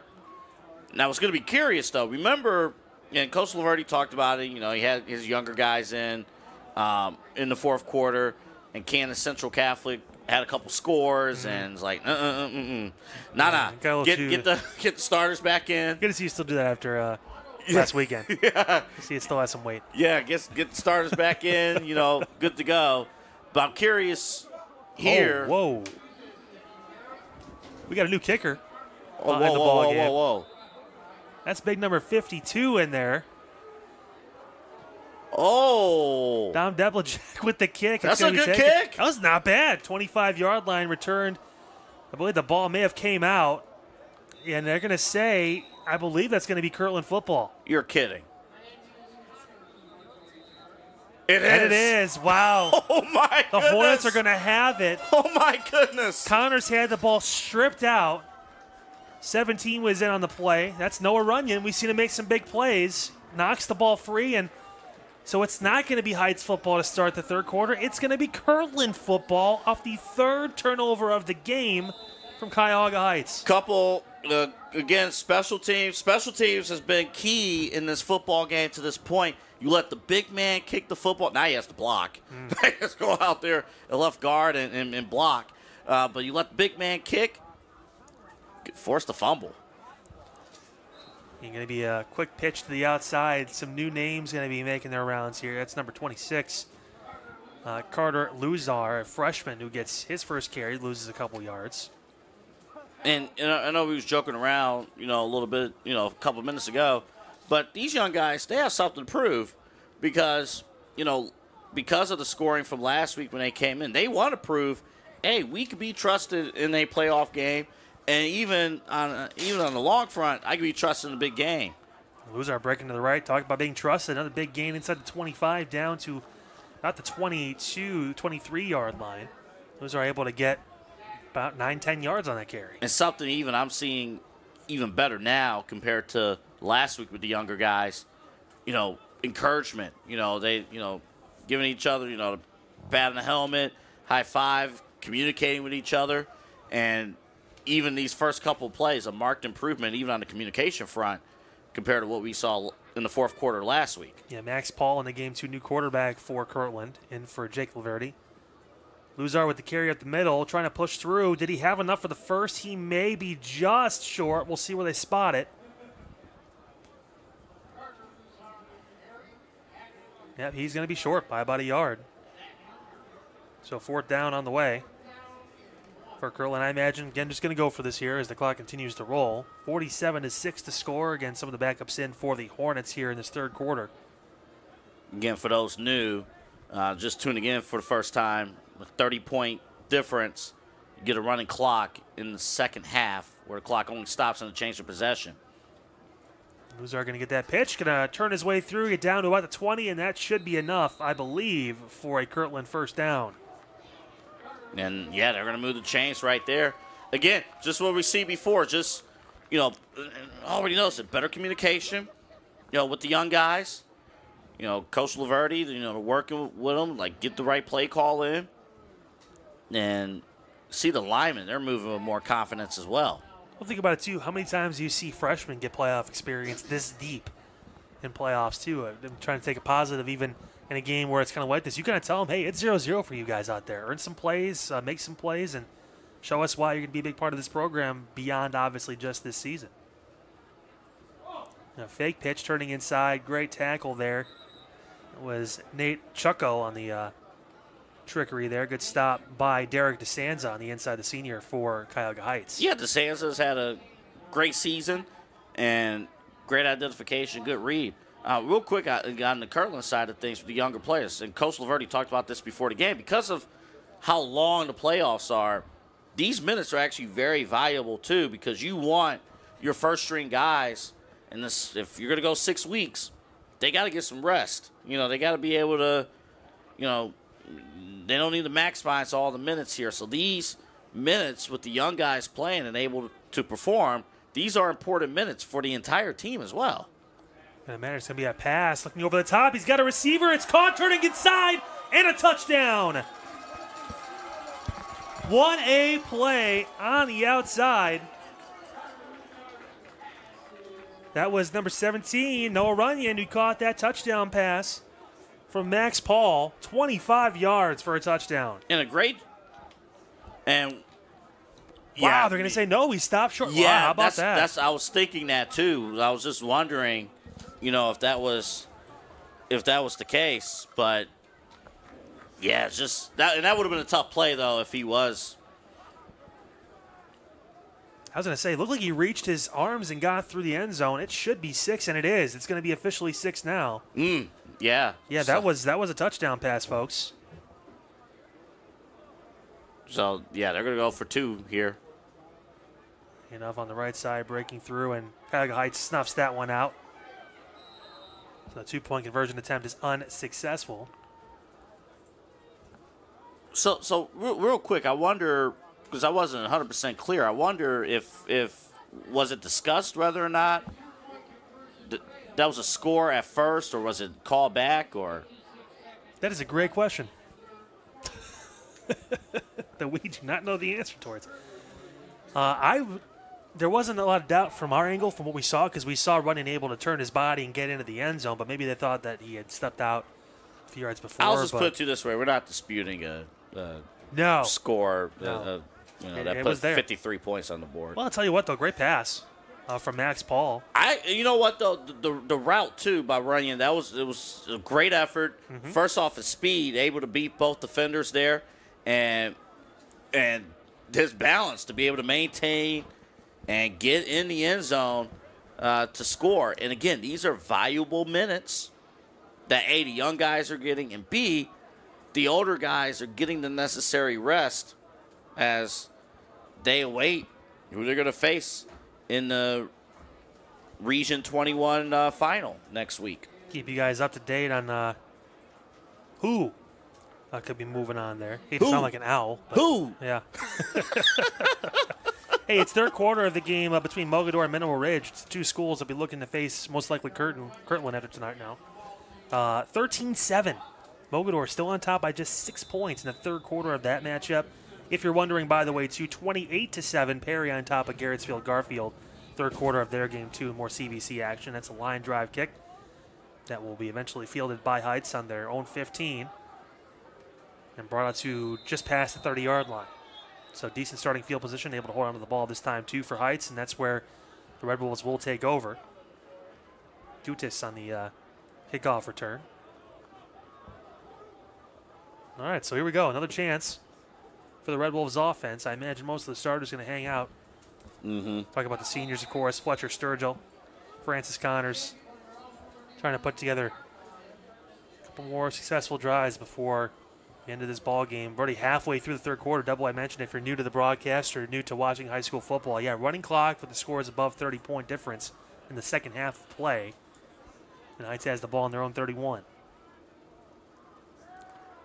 Looking to pass from the outside. That one is going to be caught. Breaking on the sideline, cutting through. A little bit of a juke move down to near midfield. Solid catch and run. That's 24. Zach Unger, junior receiver, 6 foot, 150 pounds, able to make the play. That was a good ball. That was a good ball thrown. Good angle, good spiral there. And, yeah, something that this defense, these young kids, they're going to learn too. Like, hey, there's speed on the outside. And even in that situation, maybe you want to push the receiver out of bounds a little bit there. But that's getting accustomed to varsity football speed. So Barrett in motion.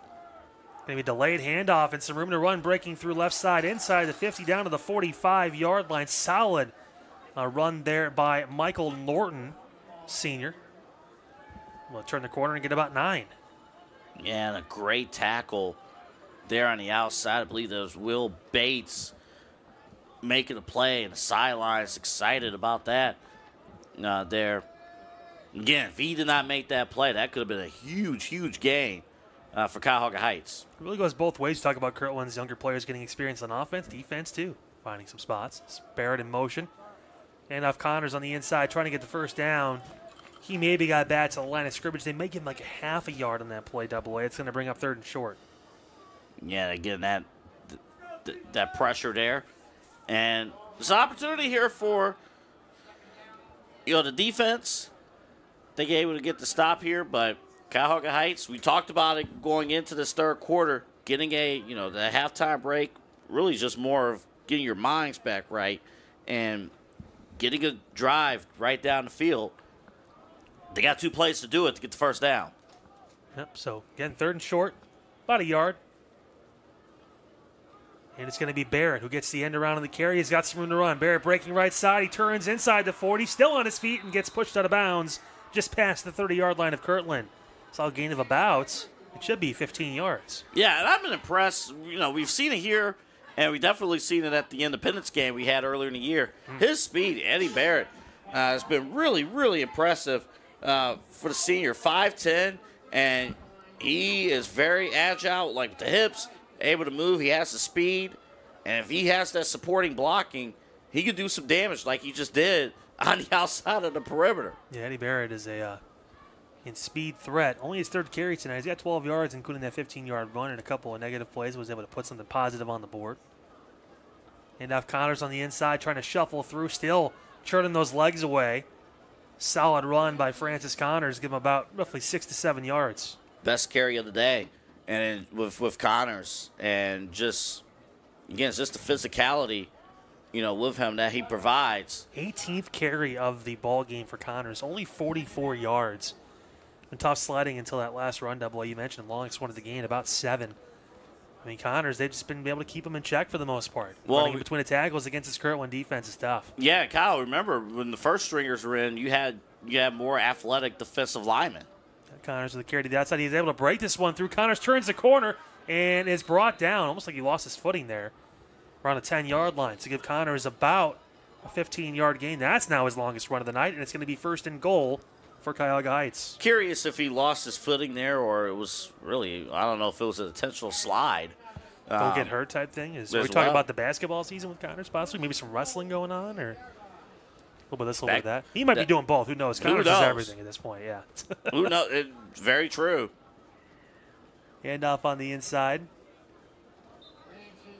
Connors with another carry. He's able to push that ball down to about the 4, so he cuts the down-to-goal distance in half now. But it's interesting you bring that up, too, because sometimes, you think about these deep runs, like winter sports is practicing right now. Well, yeah, tryouts were like last week for basketball for most schools in the Northeast Ohio.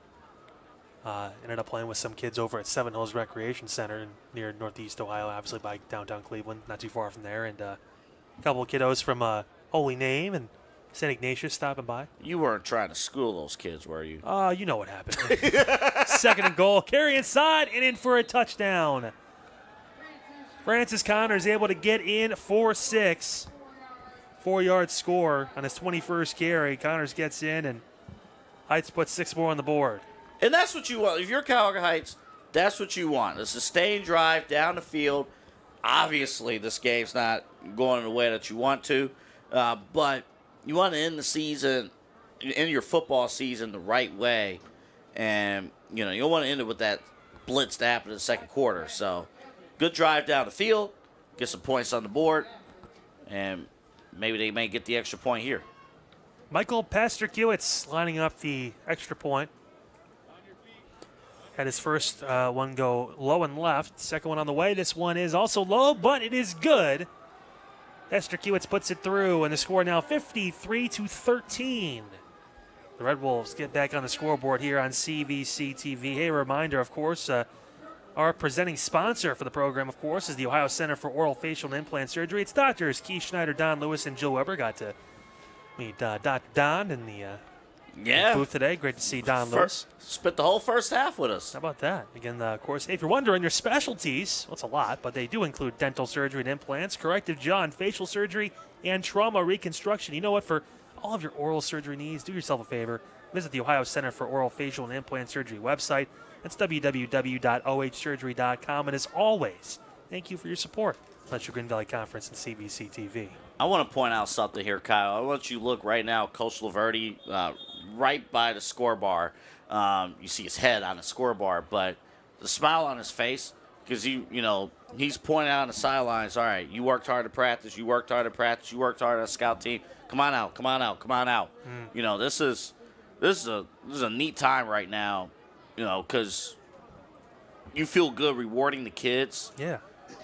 For their efforts in practice, because sometimes you're on like scout team or, sometimes you may not feel like, you're the main reason for winning, but you're just as important because you're part of the practice plan and you work hard and you're giving the looks of the other team. And it was just cool to see that on Coach Laverde's face, the smile. It's awesome to see that ball going to be pooched out to the right side, taken. And it's dropped. It's still live. Never blew it dead. Was it still in bounds? It was. And Cuyahoga Heights going to get the ball at the 20-yard line. I thought it was close, but the ball stayed in bounds, and the Red Wolves are going to take back over possession. It needed one more bounce to go out of bounds. Wow. Legitimately one more bounce. It stayed right there at that part of the field, and Cuyahoga Heights is going to get the football back. Sure, Coach Zach Norenberg, fantastic call on special teams. A little bit of a pooch kick, take advantage of some of the youth there. The clock is going to roll down, and that is going to end the third quarter. 53-13 the score, but again, some positive notes to close out the game in the third quarter for the Red Wolves. Now, again, deep in Kirtland territory. Last time they scored again. We could still have a few more touchdowns on the horizon here, Double-A. Could, very well. We was just say, you want to get the young guys an opportunity, but, it's it can be a little frustrating if something like that happens, but a learning experience, and when you're up 40, you can eat that. It's easy to eat that up where you're up 40 compared to if you're only up by 20. Got to give a shout out to Coach Nuremberg too. Actually, helped him out with ADT, new family moving into the Parma area. So happy to help him out. Hope everything's going well with those guys. Let's catch up with them a little bit later on tonight. But hey, great call on special teams too. A couple of times we've seen that. Mm-hmm. And of course, you don't want to kick that to Will Beers, right? But in that situation, knowing the personnel on the field, maybe someone who's not used to taking those kick returns. Great call, and Cuyahoga Heights able to get that ball back. Well, we've seen it the last couple of weeks with Kirtland. Well, you know, and Kirtland has done it on their end, just the directional kick. And there's some strategy. There's a lot of strategy with it at this level, at the high school football level. Right. As, again, Heights going to have the ball on the Kirtland 21-yard line. I say it every week, folks. You never know. Crazy things have happened in high school football in the great state of Ohio. Well, this would be the craziest. Definitely would be. As Sturgill under center, he's going to look and throw to his left side. Still looking, going to throw the ball. It is tipped and eventually incomplete. Couldn't tell because the back was sure the target on the little swing pass. And falling incomplete. I wonder there, and I believe that was, if that's 31, I believe that's Porter. There you go. Yeah, Kyle Porter, to the junior tight end, who crossed the middle of the field on that route and tipped the ball a little bit. Maybe it bounced, hit the ground, bounced back up, and he tried to make the play. But those things where you try to maybe kick it off your shoe, bring it back in. Nevertheless, going to bring up a second down.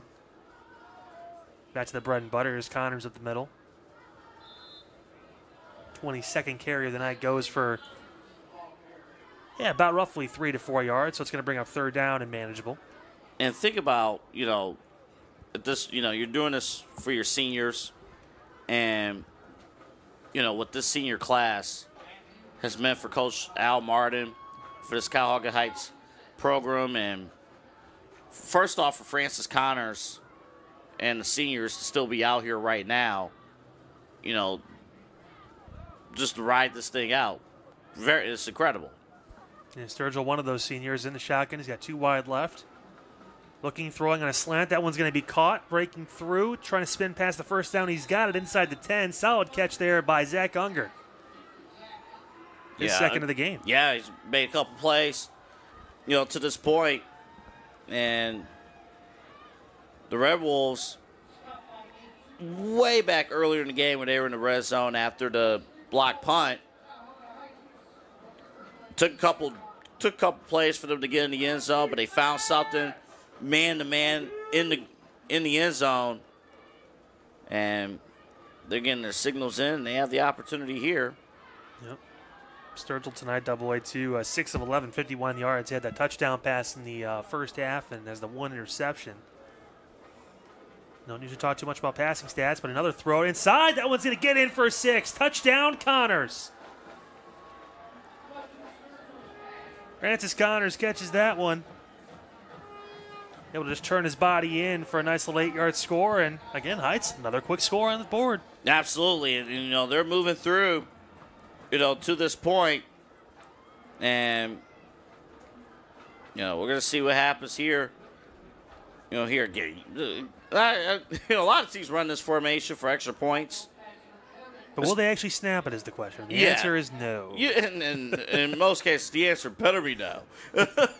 Michael Pasterkiewicz going to line up the extra point. He's 1 for 2 on the evening.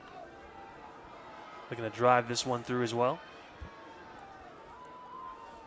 Snap good. Hold down. Kick on the way. And it is no good. Going to go wide to the right. Looks like it had the height and distance. Just a little far to the right. And that's where the score is going to stay. 53-19 with 8:34 to go in the ball game. Of course, a reminder, Heights has been able to get on the board twice here in the last few minutes. So let's talk about our scoreboard sponsor, Independence Business Supply. They're an Ohio-owned and operated company with full-service facilities right here in Cleveland, Ohio, of course, capable of shipping supplies anywhere, though, across the country.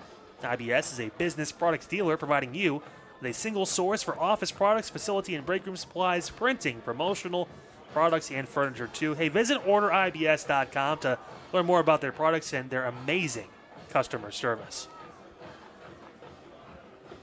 Talk about it. It's about pride right now for the Red Wolves AA. Not going down without a fight here.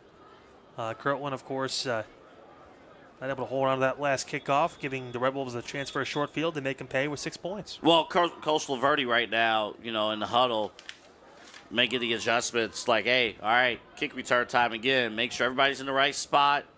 What are the assignments? Catch the football. The crazy part is we've got to catch the football. Well, double A, we talk about scoring 53 points in a game in football at any level at this point, and if I told you there was only 3 pass attempts from Kirtland tonight, it's unbelievable. And it's the backup quarterback that threw the only touchdown pass. Well, yeah, that's pretty cool. Pretty cool. In the day of spread offense, Kirtland's a throwback, man. We talk about the different weapons they have, and if it wasn't for Max Paul's 25-yard dot to for that touchdown here in this second half, we'd be talking about all rushing scores and returns. Big hit on a block and a short return for the Hornets. Ball going to get put down at about the 18-yard line. That's where Kirtland's second-team offense will take back over. Yeah, you can tell it was a little bit of nerves from the second team.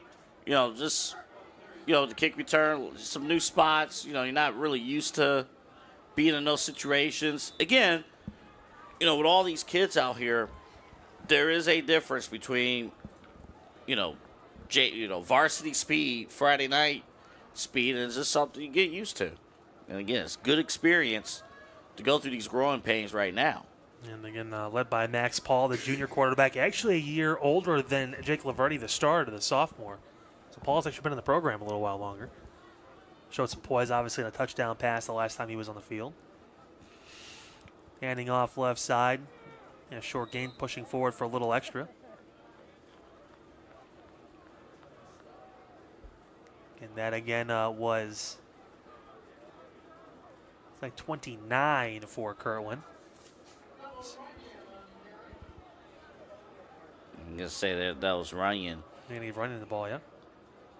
So I think what's interesting, is Kirtland they're going to move forward, with this. Can their guys relatively stay healthy and keep their mind sharp, for these next few weeks or for the next game, and then keep going from there? Carry back on the inside. That is 26, Carter Luzar, who got back to the line of scrimmage. And force a third and about 6. Halfway through this fourth quarter, again, 53-19 the score. Cuyahoga Heights has been able to put together a couple of scores in the second half. Kirtland's been able to match one of them with a touchdown with the second unit. Want to try and keep the ball for as long as they can and keep that offense for Cuyahoga Heights off the field. And again, a lot of these fans, obviously everyone on Kirtland's side sticking around, and most on Cuyahoga Heights' side sticking around. Didn't call that snap. Heights able to avoid the offsides. Pitch to the outside, some room to run. Luzar past the 30 down to the 34-yard line, and a first down for Kirtland. 12 yards for Luzar. Great run there on the outside, and again got the blocking. And I was a little concerned, like, hey, better make sure you hold out to the football. Hold out to the football. They was clearly going for the strip, a little loose there, but got the yardage, got the first down. And Carter Luzar, 6 foot, 165-pound freshman. How about it? He's going to be a kid to watch out for in the coming years for Kirtland. Got a feeling you're going to be calling his name. We might be doing that too a little bit. Yeah, we might be. Maybe even next year. Never know. I mean, he'd be ready to go. He's getting those reps now. Those are all important. And handoff on the inside. And that was Runyon again on the carry. Got roughly about 4 to 5 yards. I'll give him a full 5. Yeah, way to finish there. Get a couple subs defensively for the Red Wolves.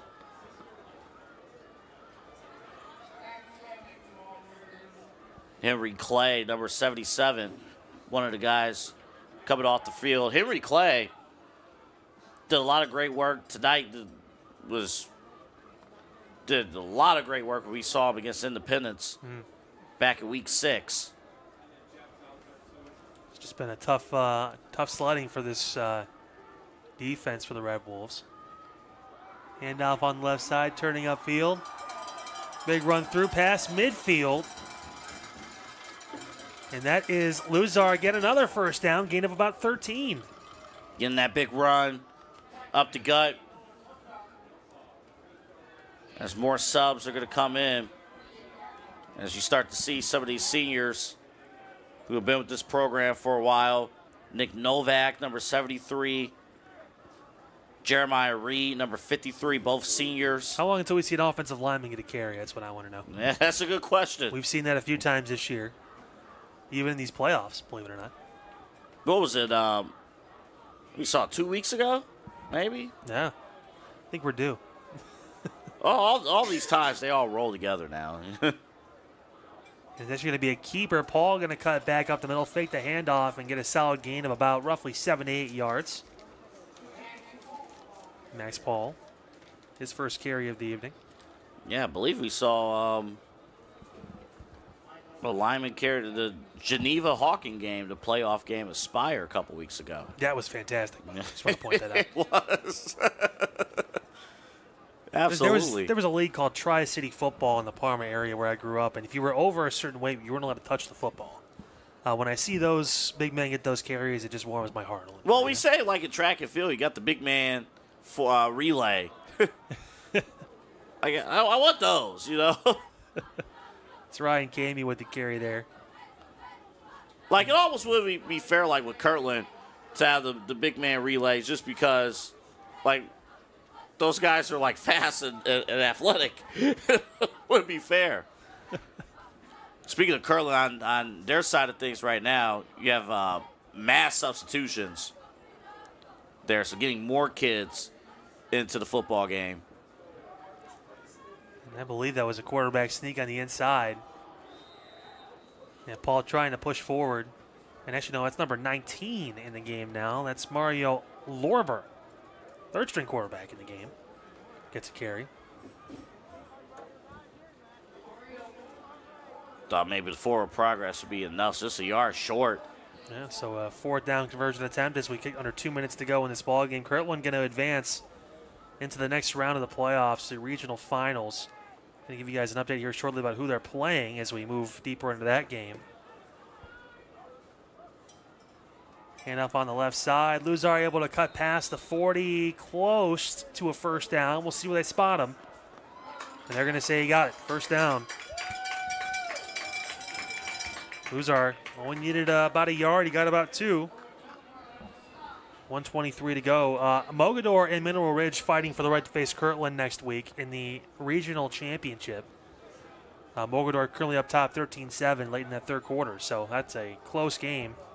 Yeah, I think Kirtland's going to find out on the bus who's going to win that football game. There we go. Big man with the carry. We saw it. There you Finally. go, Kyle. 65. There you go. Nolan Pawalczyk with the carry, the junior, 5'9", 285. That a boy. I love to see it. There you go.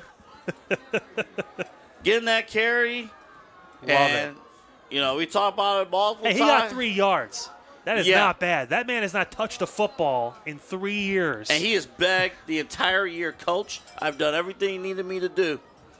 Please give me the football and let it be the last play before our team goes into victory formation. As the motion as the knee is taken, and that should be able to do it for us here. Clock going to roll out. Final score from Nordonia High School, 53-19. The Kirtland Hornets improved to 12-1 overall in the year. They're heading to the regional final. AA 14 now consecutive regional semifinal wins for the Hornets. For the Cuyahoga Heights Red Wolves, 2 losses this season, both coming to Kirtland. Yeah, and Kirtland's just handling business in dominant fashion. And this is their home away from home here in Macedonia. Like, they know how to handle business. And let's just be real about, you know, Kirtland and, you know, Perry's winning big right now in Division 5. You got 2 teams out of the CVC who could very well represent this conference in Canton. And right now, as far as rankings, Kirtland is the top team in Division 6 and Perry the top team in Division 5. And it was just a teamwork. It was teamwork from everybody on Kirtland's side of things, and they get you mentally. You know, just when you think you're back in it, they get you the kick return, they open it up, it's a blitz, and before you know it, they're up by, nearly 40 points, 41 points at halftime. So you do have that. Coach Al Martin and Cuyahoga Heights, a great season. Just unfortunately, they, you know, not able to crack the code on Kirtland. And Kirtland's the only team that they have not been able to beat this year. Otherwise, their record is perfect to this point. But, you know, they weren't able to get Connors going just because it was a maximum effort to stop him. Yeah, Connors, 22 carries tonight, 71 yards and a touchdown. Talk about Heights, 10-2, 2 losses. Double-A mentioned to Kirtland, tough way to end their season, but obviously still some talent on that roster. Looking forward to see Heights and Coach Al Martin next year. They're definitely going to be back in with a vengeance. For the Hornets, they're going to move on and await the winner of that matchup between Mogador and Mineral Ridge coming up next week. Double-A final thoughts on the game before we head out of here? The last thing, first off, again, credit to the parents and the student section. On both sides, obviously, full force when you're winning, but when you're losing, it's easy to just wrap it up and go home. It's cold. You might run, the stadium might run out of hot chocolate, which was great here, by the way. They might run out of hot chocolate. So I'm good, but they stuck around and supported their teammates, their kids, and those are things that you're going to remember those moments for a long time. But Kirtland, they're an operation. They're a machine. Starts at first. They say it starts at first grade. I think it starts sooner. Maybe out of the womb. We can't confirm that or not. So. But, and they take care of business. They did so tonight as well, right? Double-A. Yep. Final score 53-19 here from Nordonia High School. Kirtland moves on to the regional final in Division 6, Region 21. In case you're wondering, Double-A mentioned it too. Perry on top of Garfield. Garfield 35-7 moving into the fourth quarter in that game, looking like Perry's going to advance as well in Division 5. So looking forward to that. Of course, want to thank the beautiful hosts here at Nordonia High School for having us for this this contest here at the neutral site. Want to thank all our cast and crew, everyone down in the truck, everyone running the cameras above us. Appreciate all the work you guys do as well. For Double-A Anthony Alford, I'm Kyle Cornell. That's going to wrap our coverage for this evening. Will we see you next week? Maybe. We'll keep you guys posted. If not, it's been a pleasure calling games for you this season here on ChagrinValleyConference.com. We'll see you, of course, for basketball season for sure. If not, Double-A will be around next week to bug you guys a little bit more. So 53-19, the final. Kirtland gets the win. Good night from Nordonia.